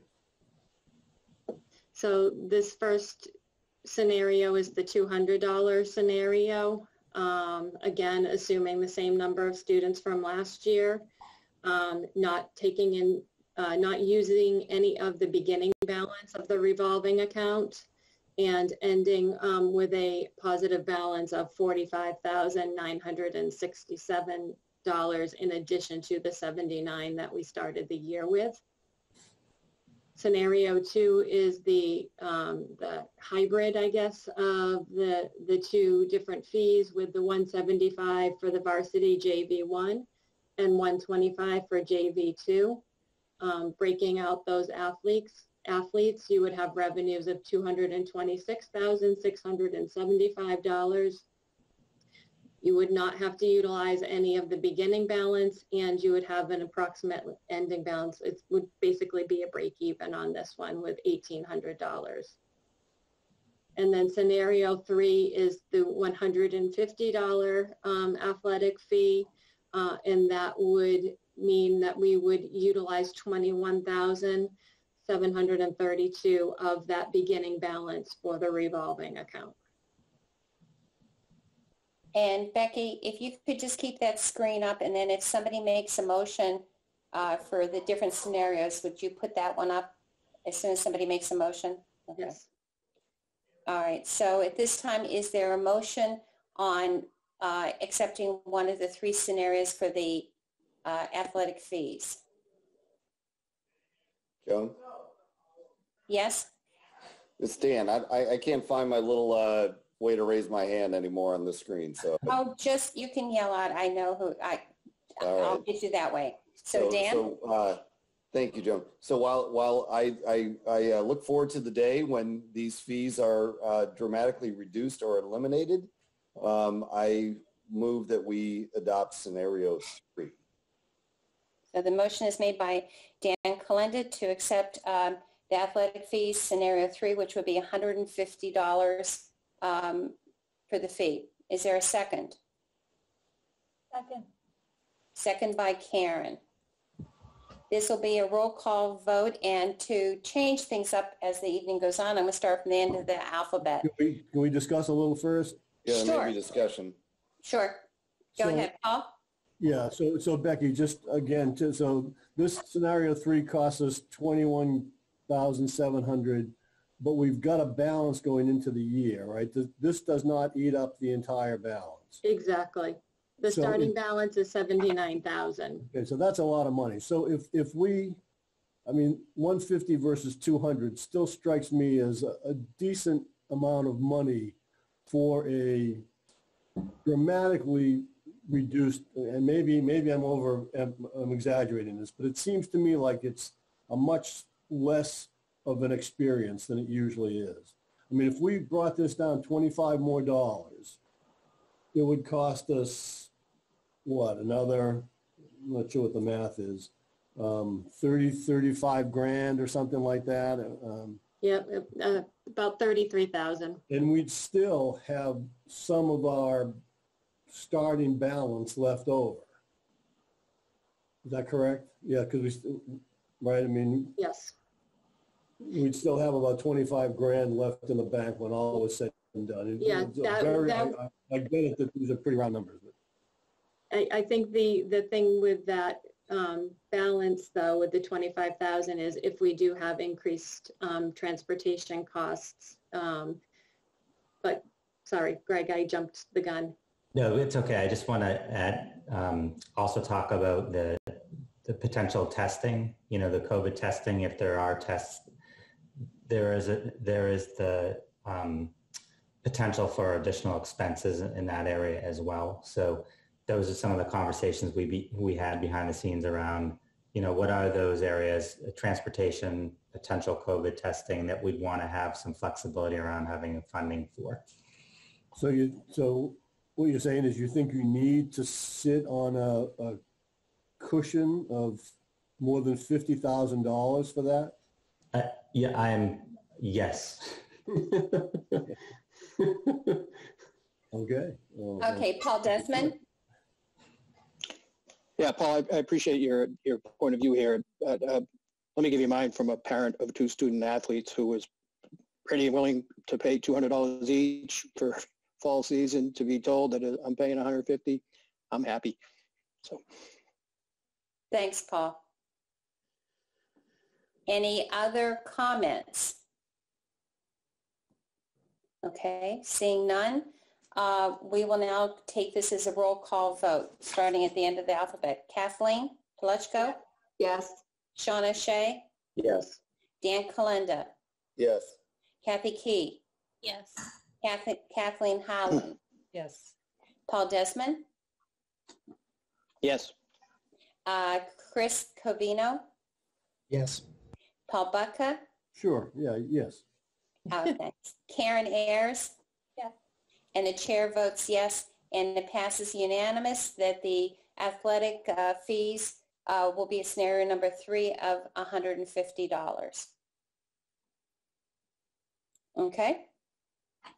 The next fee will go in the order in which it was on the agenda, parking.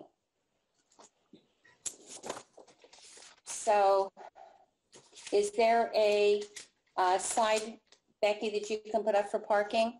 I did put it up. Oh, is it up there? Can people see it? No, I don't think you're sharing anymore, Becky. Oh, I didn't know I had taken it down. I can see it on mine. Here we go. So the proposed parking fee structure is for $35 per semester for the 2020-2021 school year. So moved. So moved by Sean O'Shea. Yep. And second, I'll second that. that is Paul Bucker. Paul Bucka. And let me pull up my screen so I can see if anybody has their hand raised. Paul Desmond, do you have your hand raised? And Paul Bucka, or is that from last time? Well, that was to make the motion. Oh, I'm sorry. That's all right. Down now. Okay. Any discussion from any board members or comments? Okay, seeing that there are none, this will be a roll call vote, and that's for student parking fees of $35 per semester. Kathleen Palachko. Yes. Sean O'Shea. Yes. Dan Kalenda. Yes. Kathy Key. Yes. Kathleen Howland. Yes. Paul Desmond. Yes. Chris Covino. Yes. Paul Bucka. Yes. Karen Ayers. Yes. And I vote in the affirmative, so it is a unanimous vote. Thank you very much. The next one is the student activity fee. And the student activity fee would stay at $50 for the school year, correct? Or is it per semester? For the school year. For the school year. Is there any board member that would like to make a motion to accept?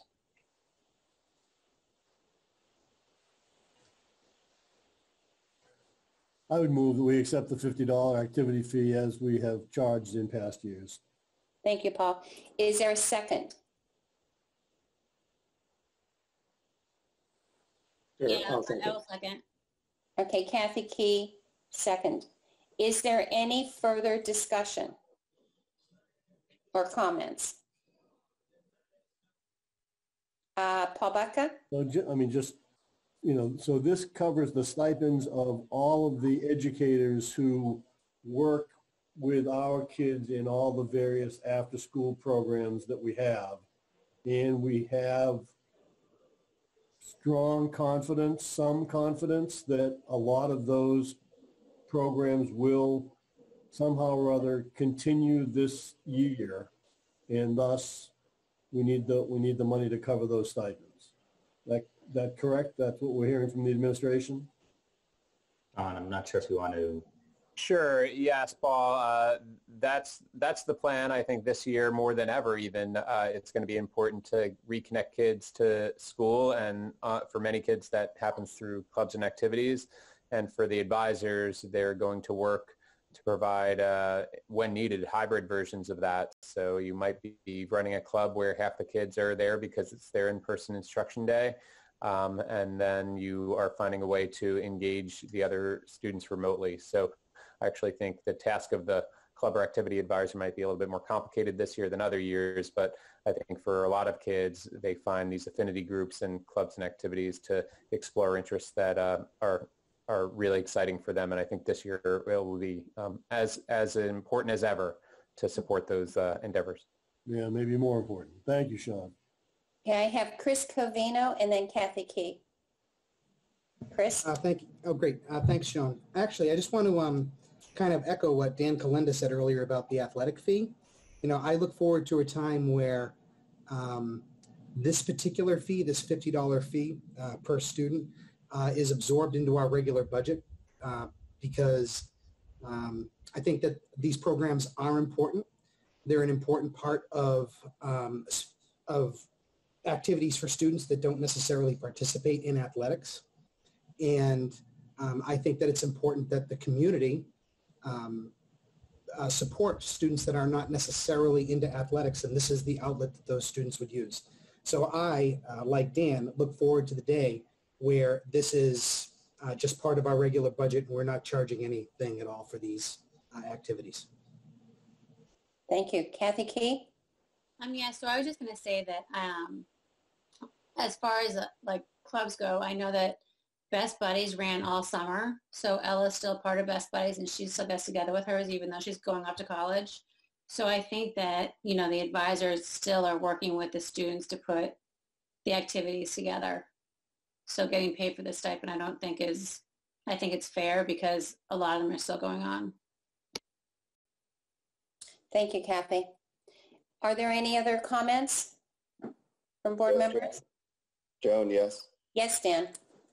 So would these clubs not happen if the stipend, if this fee were not assessed? Would these clubs still happen or would they be not offered at Algonquin anymore? So it's based on the student activity and some money on the operational, which is a minimal amount. So it's the combination of those two. So there would be a lot of experiences students would not be offered as a result of not having this funding mechanism. So, because I'm prepared to vote no for this. I mean, but I'd like to hear just a little bit more on that, Greg, if I may. So I look forward to that day, like Chris just said, where these fees are part of what students pay. It's part of what parents pay. It's in the taxes. It's, you know, we nickel and dime, and now in the hundreds of dollars, parents, when it, you know, yes, there are budget issues with the school right now and our communities, but there are clearly issues with our parents too, many of whom may be, you know, struggling financially during this time. These fees just keep coming every single time. All right, so we can make an argument for, if you're going to park your car there, again, I don't like it, $35. If you're going to play a sport, okay, there's some costs associated with that we're calling a fee now. Here's that. This student activity fee is charged to every student in the school, regardless of whether or not they are participating. Is that correct? That is accurate. So why is that, as opposed to how it's being done for the other fees? So I think that, and we have enrollment numbers, and I don't have them off the top of my head right now in terms of participation in extracurricular experiences.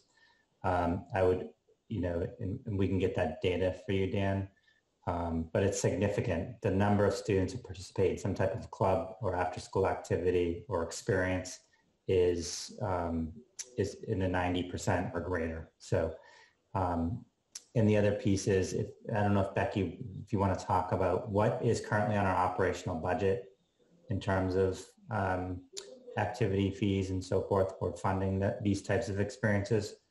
And lastly, I too think it's a very important conversation for the committee to have around fees and the role fees play or don't play in an operational budget, and would hope that we could have those conversations as we're building budgets so that we don't lose opportunities for students because we've lost the mechanism that we predicated experiences on. So I'm in support of having those conversations in the FY22 budget, and think we need to have a serious conversation, but wouldn't want to lose any opportunities for kids this year. All right, so I appreciate that, Greg. And as you know, I often, if not always, will follow your learned advice. So with that commitment that we will have this discussion on fees, in particular, this student activity fee, that if that can be rolled in, if 90+% of our students are participating in some sort of activity like this that warrants the fee, then why isn't it part of our budget? Why do we have to have a discussion every year about another $50 that we got to send reminders out to parents on email, hey, you didn't pay your $50 fee, and parents questioning, well, what's that? I mean, let's stop that level of madness and put it into the budget. If everyone virtually is using it, I'll stop there and be prepared to vote in the affirmative. Thank you, Greg. Any other comments from board members? Okay, seeing none at this time, it is a roll call vote to accept the student activity fee in the amount of $50 for the 2020-2021 calendar year for the schools. Kathleen Palechko. Yes. Sean O'Shea. Yes. Dan Kalenda. Yes. Kathy Key. Yes. Kathleen Holland. Yes. Paul Desmond. Yes. Chris Covino. Yes. Paul Baca. Yes. Karen Ayers. Yes. And I vote in the affirmative. It passes unanimous.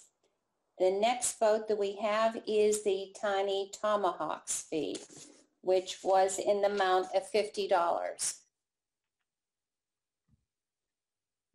And the screen with the figures is for your review.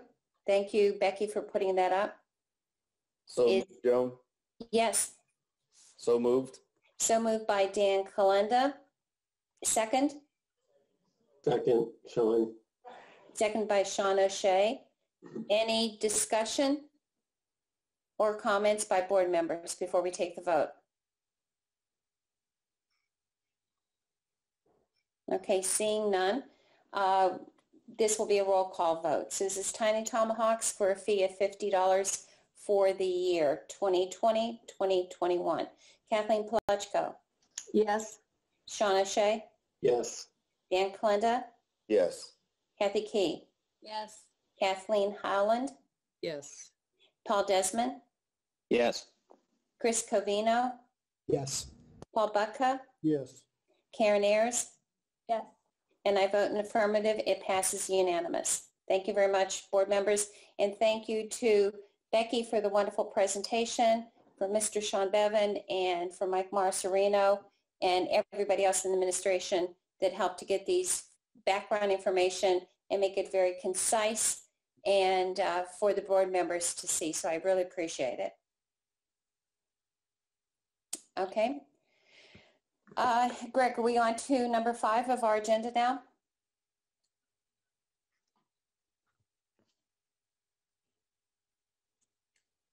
So as the school committee is aware, we've been negotiating with the Algonquin Regional Teachers Association on reopening.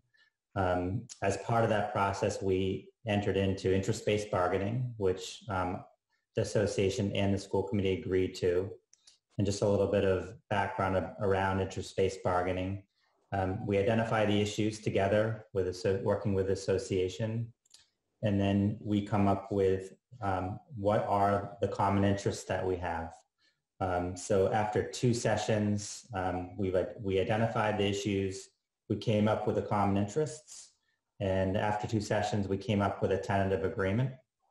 And as part of interest-based bargaining, the next step, once the tentative agreement is reached, is bring it back to the larger committee for a vote on the agreement in its entirety. So this evening, it's the committee's vote to approve the MOA that was negotiated in collaboration with ARDA. And I'll just highlight kind of the 6 bullet points that the MOA connects to. So it's health and safety practices, protocols, and equipment, learning models and schedules, educator health and wellness, changes in teaching and learning practices, accommodations and sick time and leaves of absence, and lastly, professional development. And again, after 2 sessions, we came up with a tentative agreement, and this evening it is the will of the committee to vote the agreement in its entirety. And Heather, I'm not sure if there's anything else you would like to add. I think that was very clear and succinct. Thank you. So do we have a motion to ratify the Memorandum of Agreement 2020 to 2021 school year reopening between Northborough-Southborough Regional School Committees and Algonquin Regional Teachers Association? So moved. So Moved by Paul Bucca, seconded by Second, Chris Covino. Chris Covino. Before, is there any discussion? Paul Bucca? So just a reminder to the members of the committee who weren't part of the negotiating team and stuff, one of the tenets of interest-based bargaining that those of us who were there have kind of signed up for is that we've kind of made an agreement with everyone there that once we had reached consensus on this thing, it was kind of our job to convince the rest of you to vote and approve this memorandum of understanding. So if you could help us make that all happen, that would be terrific, and we would then have done our job. And I'd like to thank the members of the Subcommittee on Collective Bargaining, which were Chris Covino, Sean O'Shea, Paul Bucca, Kathy Key, and then also stepping in tomorrow will be Kathleen Palechko. So I'd like to thank them and for the 2 sessions that we had and for their intellect, their wisdom, and their cooperative spirit in moving this forward. So I really appreciate the members and definitely the administration. Lois Mason, who came in. Heather, you've been a wonderful resource, such a calm, smooth, eloquent during this, following in the same footsteps of Greg. So I'm very pleased by the leadership that we have going through in such a hard and difficult time, but trying to find reasonable and I think a very fair MOA. So I really appreciate everything that you have done. And Becky also, and I know Stephanie, you've had a part in it too. You, the whole entire team there at the administration, and Mary Ellen Duggan, the part that you have played also. So hats off to all of you. I really, really appreciate it. Thank you very much. Greg?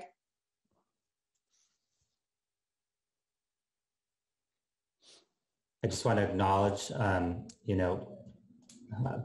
ARDA, and they're willing to partner with us in the IBB process. Nikki Rufo and Christina Smith and their leadership in helping us make and move this forward in the best interest of students.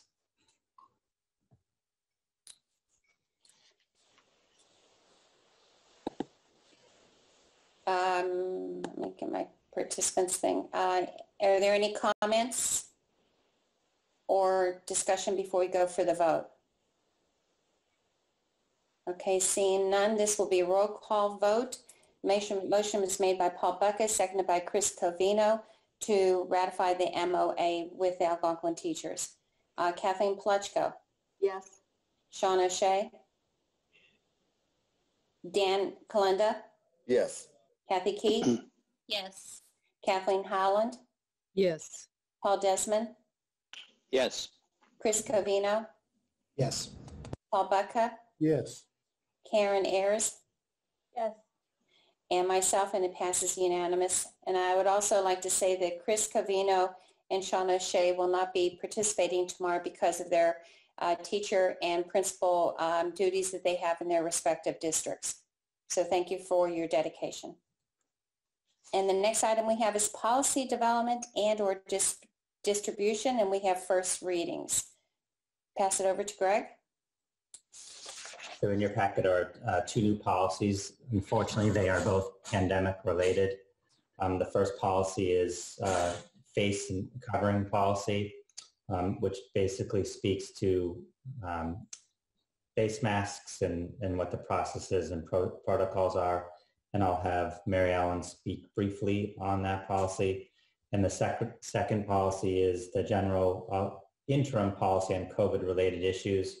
We have a number of policies in our policy manual. And basically this puts a pause on many of those policies that we need to, again, pause as a result of the pandemic. And once the pandemic has passed, this interim policy will be rescinded. So Mary Ellen, I don't know if you want to speak to the face covering policy. Sure, you're going to bring it up, or you want me to just do it from memory? Let's see what your memory's like. All right. So the face covering policy starts out with defining what the exceptions or exemptions are for wearing a face covering at school.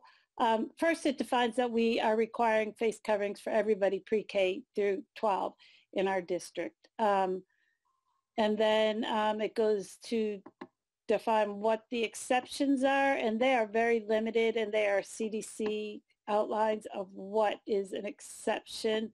And it's pretty specific. It's if someone is incapacitated or unconscious, having trouble breathing, or cannot remove the face mask by themselves. So those would be people who would be excused from our requirement of wearing a face mask. And we are saying that the face masks or face coverings need to be properly worn, covering the mouth and the nose by all individuals in our school buildings, on our school grounds, and on school transportation.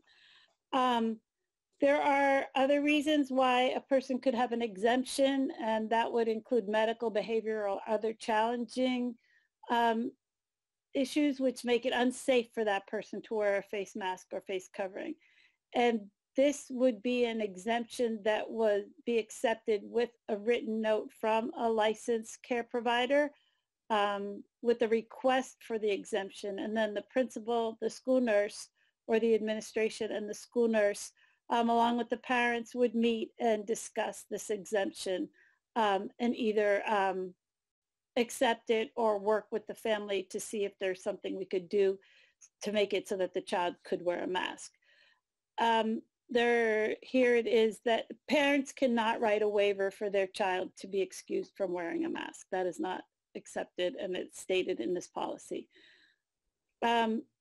There are instances where face coverings or face masks will not be required to be worn when social distancing or physical distancing is enforced appropriately, which is greater than 6 feet. And that is during mask breaks, defined mask breaks, while eating or drinking, and during physical education while physical education is outside. So the final bullet here, there was a little bit of confusion where the while outside was a bullet by itself, but that is not a reason where face masks should be required. So that last fourth bullet needs to be deleted, and it was moved up to what physical education while outside. So that next paragraph just explains what I said already, what the exceptions would be and what we would do. It says face shields or physical barriers may be provided as an alternative in some instances, and those would be discussed on individual bases. This next sentence where the student states the student's mask or face covering will be provided by the family. The district will supply masks for staff members. This sentence in red may be a little bit confusing with the wording, but what it is saying is that we will set the standards for the face masks and the quality and type of masks that are required. And as of right now, the medical advisory team, which is included in our guidelines, not in our policy because it's very specific and it could change with research that comes out, our medical advisory team has determined that gaiters and bandanas are not an acceptable face covering to be worn at school. So the wording on that sentence in red may need to be more specific to be clearer as to what that sentence means. And then if there is a violation of this policy, then we would work with the parents and the student to determine whether an exception or an exemption is appropriate for the student, whether additional education is needed, whether any accommodations need to be made for the student. And if it is determined that none of those things are needed and the student is still in violation of the policy, it would become a disciplinary issue. And I think that's kind of sums that up in a little nutshell. There are guidelines that go along with this there's a face mask for student guideline and a face mask for staff guideline, as well as educational things on masks for families, educational resources for parents and students. So this is an important policy. So it is a first read this evening, and we will want to vote it at the next regional school committee meeting prior to students beginning in-person session. Are there any questions? Joan, if I may? Yes, Dan. So if you wouldn't mind just scrolling up a little bit, just very minor, but it looks like, so is that at the bottom of that, is it supposed to end somewhere else with the strike through? It seems like it's maintain these school transportation without, I'm not sure where that's supposed to end. So I think this paragraph here says a lot of different things, and I'm not sure it's very clear, but okay. I think it should start out, the red sentence should really be first, saying the district will provide the standards about masks. And that's basically what that red sentence is saying. So that'll be cleaned up before we receive something next meeting for an actual vote. So this is one, I mean, Dan, this is one of the policies that we want combined across all three districts. So we're going to convene the policy subcommittees and kind of wordsmith some of these areas that are unclear. And then my only other question is, and maybe it's in the guidelines, that's part of an attachment, but you know, there are some pretty wild, well, I mean, everything's in the eye of the beholder, different types of masks out there that students may choose to bring. Maybe their parents don't know about it, but you know, are there guidelines as to what a student can wear, what kind of messaging they want to put on their mask, et cetera? We haven't really gone there yet, Dan, but Sean, I guess I really didn't even think about that. Sean could take that because it would be part of the handbook. Sean, do you want to talk about that? Yeah, I think that would simply, Dan, fall under the our policies for what's acceptable for any type of clothing that students would wear. If it's disruptive to the school learning environment, it would be prohibited. Okay, and I think that's right on. I just didn't see it in here, and maybe it'll be referenced or cross-referenced. Maybe it doesn't even need to be, but thank you for that. That was the only other question. Thank you for bringing that up, Dan. Okay. Any other further comments, Dan? No, ma'am. Okay, thank you. I don't see any other comments or questions from the board members right now. So we'll go on to the next one. So the next policy is it's an interim policy on COVID-related issues. And basically it speaks to those policies that in normal operating conditions it would be not an issue, but could pose an issue, and basically give some flexibility to work with the school committee and suspend or modify based on the COVID-19 emergency. Those policies are like class size, attendance, and attendance is a great example where, you know, we're really encouraging students they need to stay home if they have one of the symptoms. So we do not want students coming in sick, which could impact a student's attendance. So again, looking at providing some flexibility around that. Time on learning. So again, the Commissioner of Education has reduced the time on learning. So this just aligns to the Commissioner's change from 990 to 935. Visitors in school buildings. So obviously, typically we're a very welcoming district, but in this particular case, we are limiting visitors. And then lastly, just illness and contact tracing. just provisions to the back to the school plan. We have protocols working in concert with the Board of Health around contact tracing and having protocols that are consistent with laws and regulations and maintain student privacy. So again, this is an interim policy that would be in place until the pandemic is no longer in place, and then we'd rescind this policy at that point in time.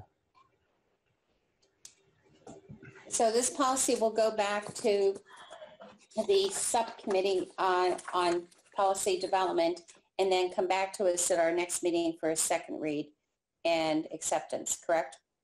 That is correct. Okay. Any questions from any board members? Okay, and so those that are serving on the policy, just be aware there'll probably be a meeting notification or a doodle poll, so watch your emails. Okay, the next item that we have, we're done with policies, is audience sharing. And at this time, I'd like to open it up first to the school committee to see if there is anything that anybody has that they would like to share, or even administrators on something that we have missed that you'd like to share.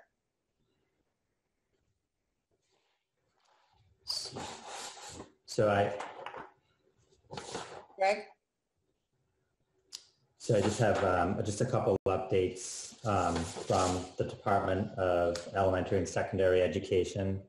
One of the things that on August 21st, teachers and critical support staff in remote learning districts, vulnerable students, and children of teaching. So basically that it did place an emphasis on helping teachers find childcare and looking at different opportunities to do that. So as a district, we are working in partnership with some of our extended day programs to free up spots. Keith LaVoy's taking that leadership role.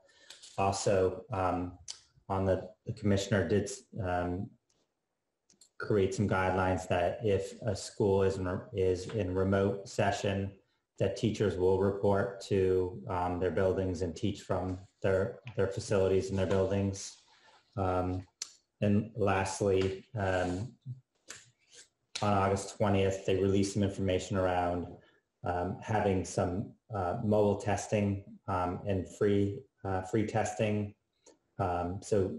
And a Stop the Spread initiative. So if there was a situation where Algonquin had a number of cases of COVID, a mobile testing Stop the Spread initiative would come to the campus and actually do some testing for us. So those are some of the initiatives at the state level that are impacting our work at the local level. Yeah, those were some really good initiatives. I was really impressed by the mobile testing that they would come out to us, and very, very, very helpful.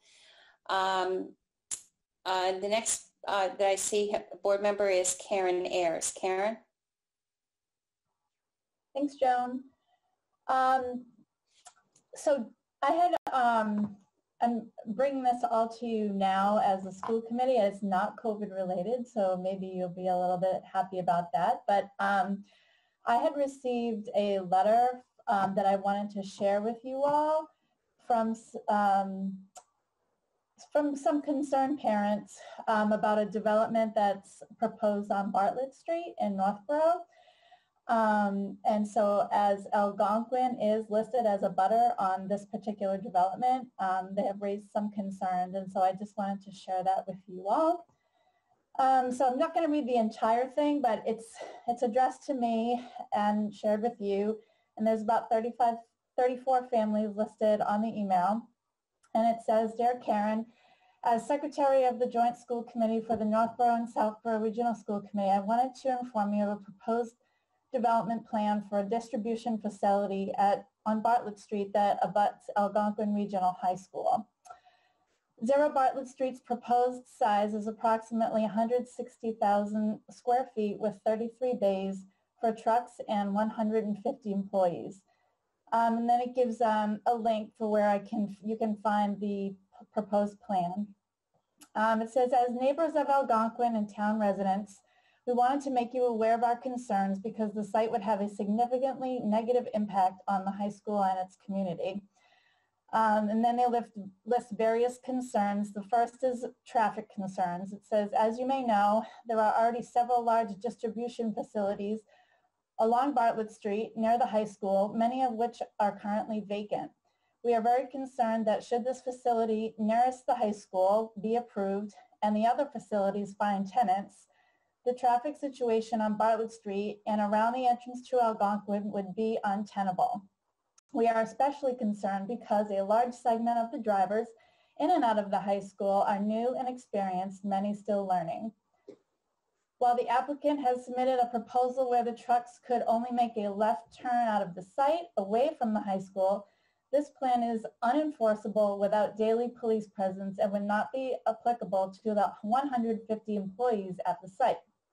Also, many students live in Southborough and come and go to Algonquin via Cedar Hill Road, so a left turn only for trucks would have no helpful impact on them. The applicant has submitted a traffic survey completed by their appointed agent, but as neighbors of the high school and witnesses to the pre-COVID traffic each and every day, we are questioning their results, which were done one day in October 2019. The planning board is considering a peer review by a surveyor whom they designate. Their current application traffic survey is below. They also list a fair amount of groundwater concerns because of Northborough's alternate water supply for the town should we need it. This proposed development is going to be over that. I'm just not going to read that whole thing. I think the traffic thing is definitely something that affects Algonquin. And then the environmental wildlife impact, it says the distribution facility would significantly reduce the Stirrup Brook Trail, which is used by students at the high school for cross-country skiing and other phys ed and extracurricular activities. It would also immeasurably impact the home to such wildlife, potentially causing harm to students who use high school fields from early morning to dusk.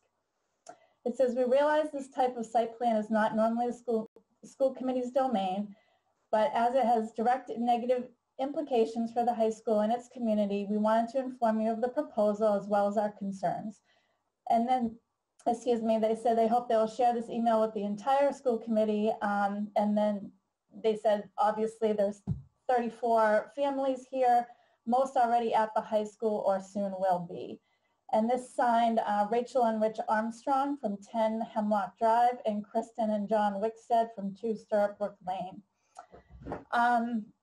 So I wanted to kind of bring that up to you tonight because I myself am very concerned about this proposal. And I wanted to get your thoughts on developing a letter to send to on behalf of the school committee, the regional school committee, to send to the Northborough Planning Board expressing our concern for the development. So I'll open up to thoughts to the chair. So, knowing that we're the abutters to it, I don't know. I would always think that we would get some kind of communication through them. Greg, what is I think a letter would be helpful to the planning board or your discussion with John Kader and make him, I know he's aware of this, but what is our step to go forward? Joan, a point of order, please, if I could. Sure. That sounds like we're starting to deliberate on something that's not on the agenda. Okay. We do that with audience sharing. Okay, thanks, Paul. All right. So, Greg? So my recommendation is if, Karen, if you can share that letter with me and I'll distribute that to the committee members and we can have it as an agenda topic on the next meeting. And that way we can also do some homework in the meantime. Perfect. Thank you. Thanks, Paul. Thanks for the clarification. I appreciate it. Are there any other board members that have anything during audience sharing? Greg, I see that we have 32 participants, probably about maybe 12 other than us. Is there anyone in the audience that would like to share? I would just like to say, Kathleen though. Was raising her hand. Kathleen, were you? I think Kathleen Howland was trying to raise her hand. Oh, okay. Kathleen first. Thank you, Paul, and thank you, Madam Chair. I would like to get a presentation, if we could, on the agenda next time that would parallel the athletics, which was really helpful to understand mild, moderate risks of activities and modifications of activities that are being required of the arts program, both fine arts and music, please. Okay. Thank you. Through the chair, please. Yes. Just to let you know, Kathleen, all of those are in the guidelines, all of the modifications to all of those programs, theater, musical theater, and band and chorus. And I'd like to get the practicalities of implementing them and maintaining the curriculum standards. Thank you. Okay, I'll put that down for an agenda item. Okay. And I'll be in touch with you, Kathleen, to get more specifics on that, okay? Sure. Okay. And audience sharing, and I broke the rule, is there's no deliberations. It's just a matter of us to take the information and then to have it filter through the superintendent to see if it would be an agenda item in the future or how we could solve the community concern or remark. And seeing that it's a time at 5 after 10, I looked at our agenda and audience sharing. We don't have a time limit, but I would like to put a time limit on it, if possible, to 5 minutes. And at 5 minutes, tell that whoever is sharing that that's limited, we could give them an extra minute. How do the board members feel about that? Chris, thumbs up? Okay. So, I mean, and that's something maybe we can look at a policy because we don't have anything on audience sharing, but I mean, I think 5 minutes and then an extension of 1. Okay, so Greg, is there anyone who would like to join us in the meeting tonight? If there's anyone in the audience, any attendees would like to share, if you raise your hand and I will promote you as a panelist to share your thoughts.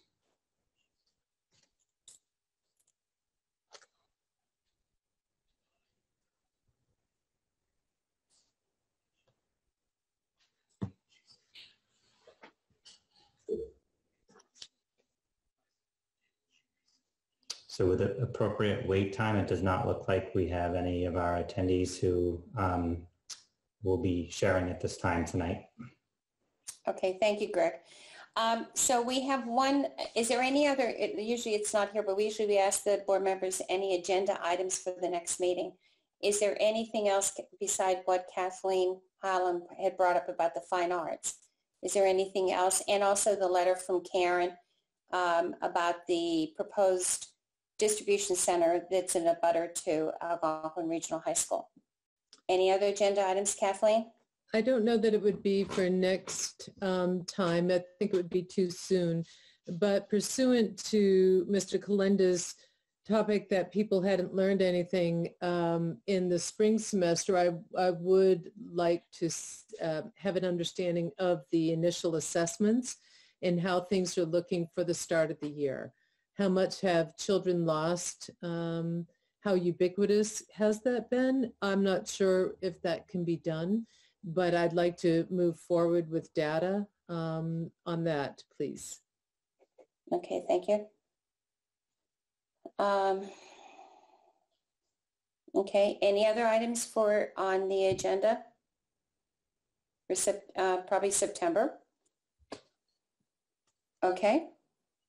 Seeing none, at this time I would, that is the end of the items that we have on our agenda for tonight. So at this time I'd like to entertain a motion to adjourn the meeting of August the 26th. So moved. So moved by Paul Bucket. Is there a second? I second that.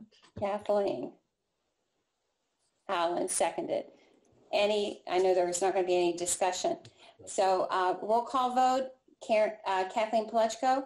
Yes. Sean O'Shea? Yes. Dan Kalenda? Yes. Kathy Key? Yes. Kathleen Holland? Yes. Paul Desmond? Yes. Chris Covino? Yes. Paul Bucca, Yes. Karen Ayers, Yes. and myself is affirmative, and it's unanimous. And thank you, everybody, administration, school committee members. Thank you so much for all the time and effort, and I'll see some of you guys tomorrow morning. All right. Good night, everybody. Night.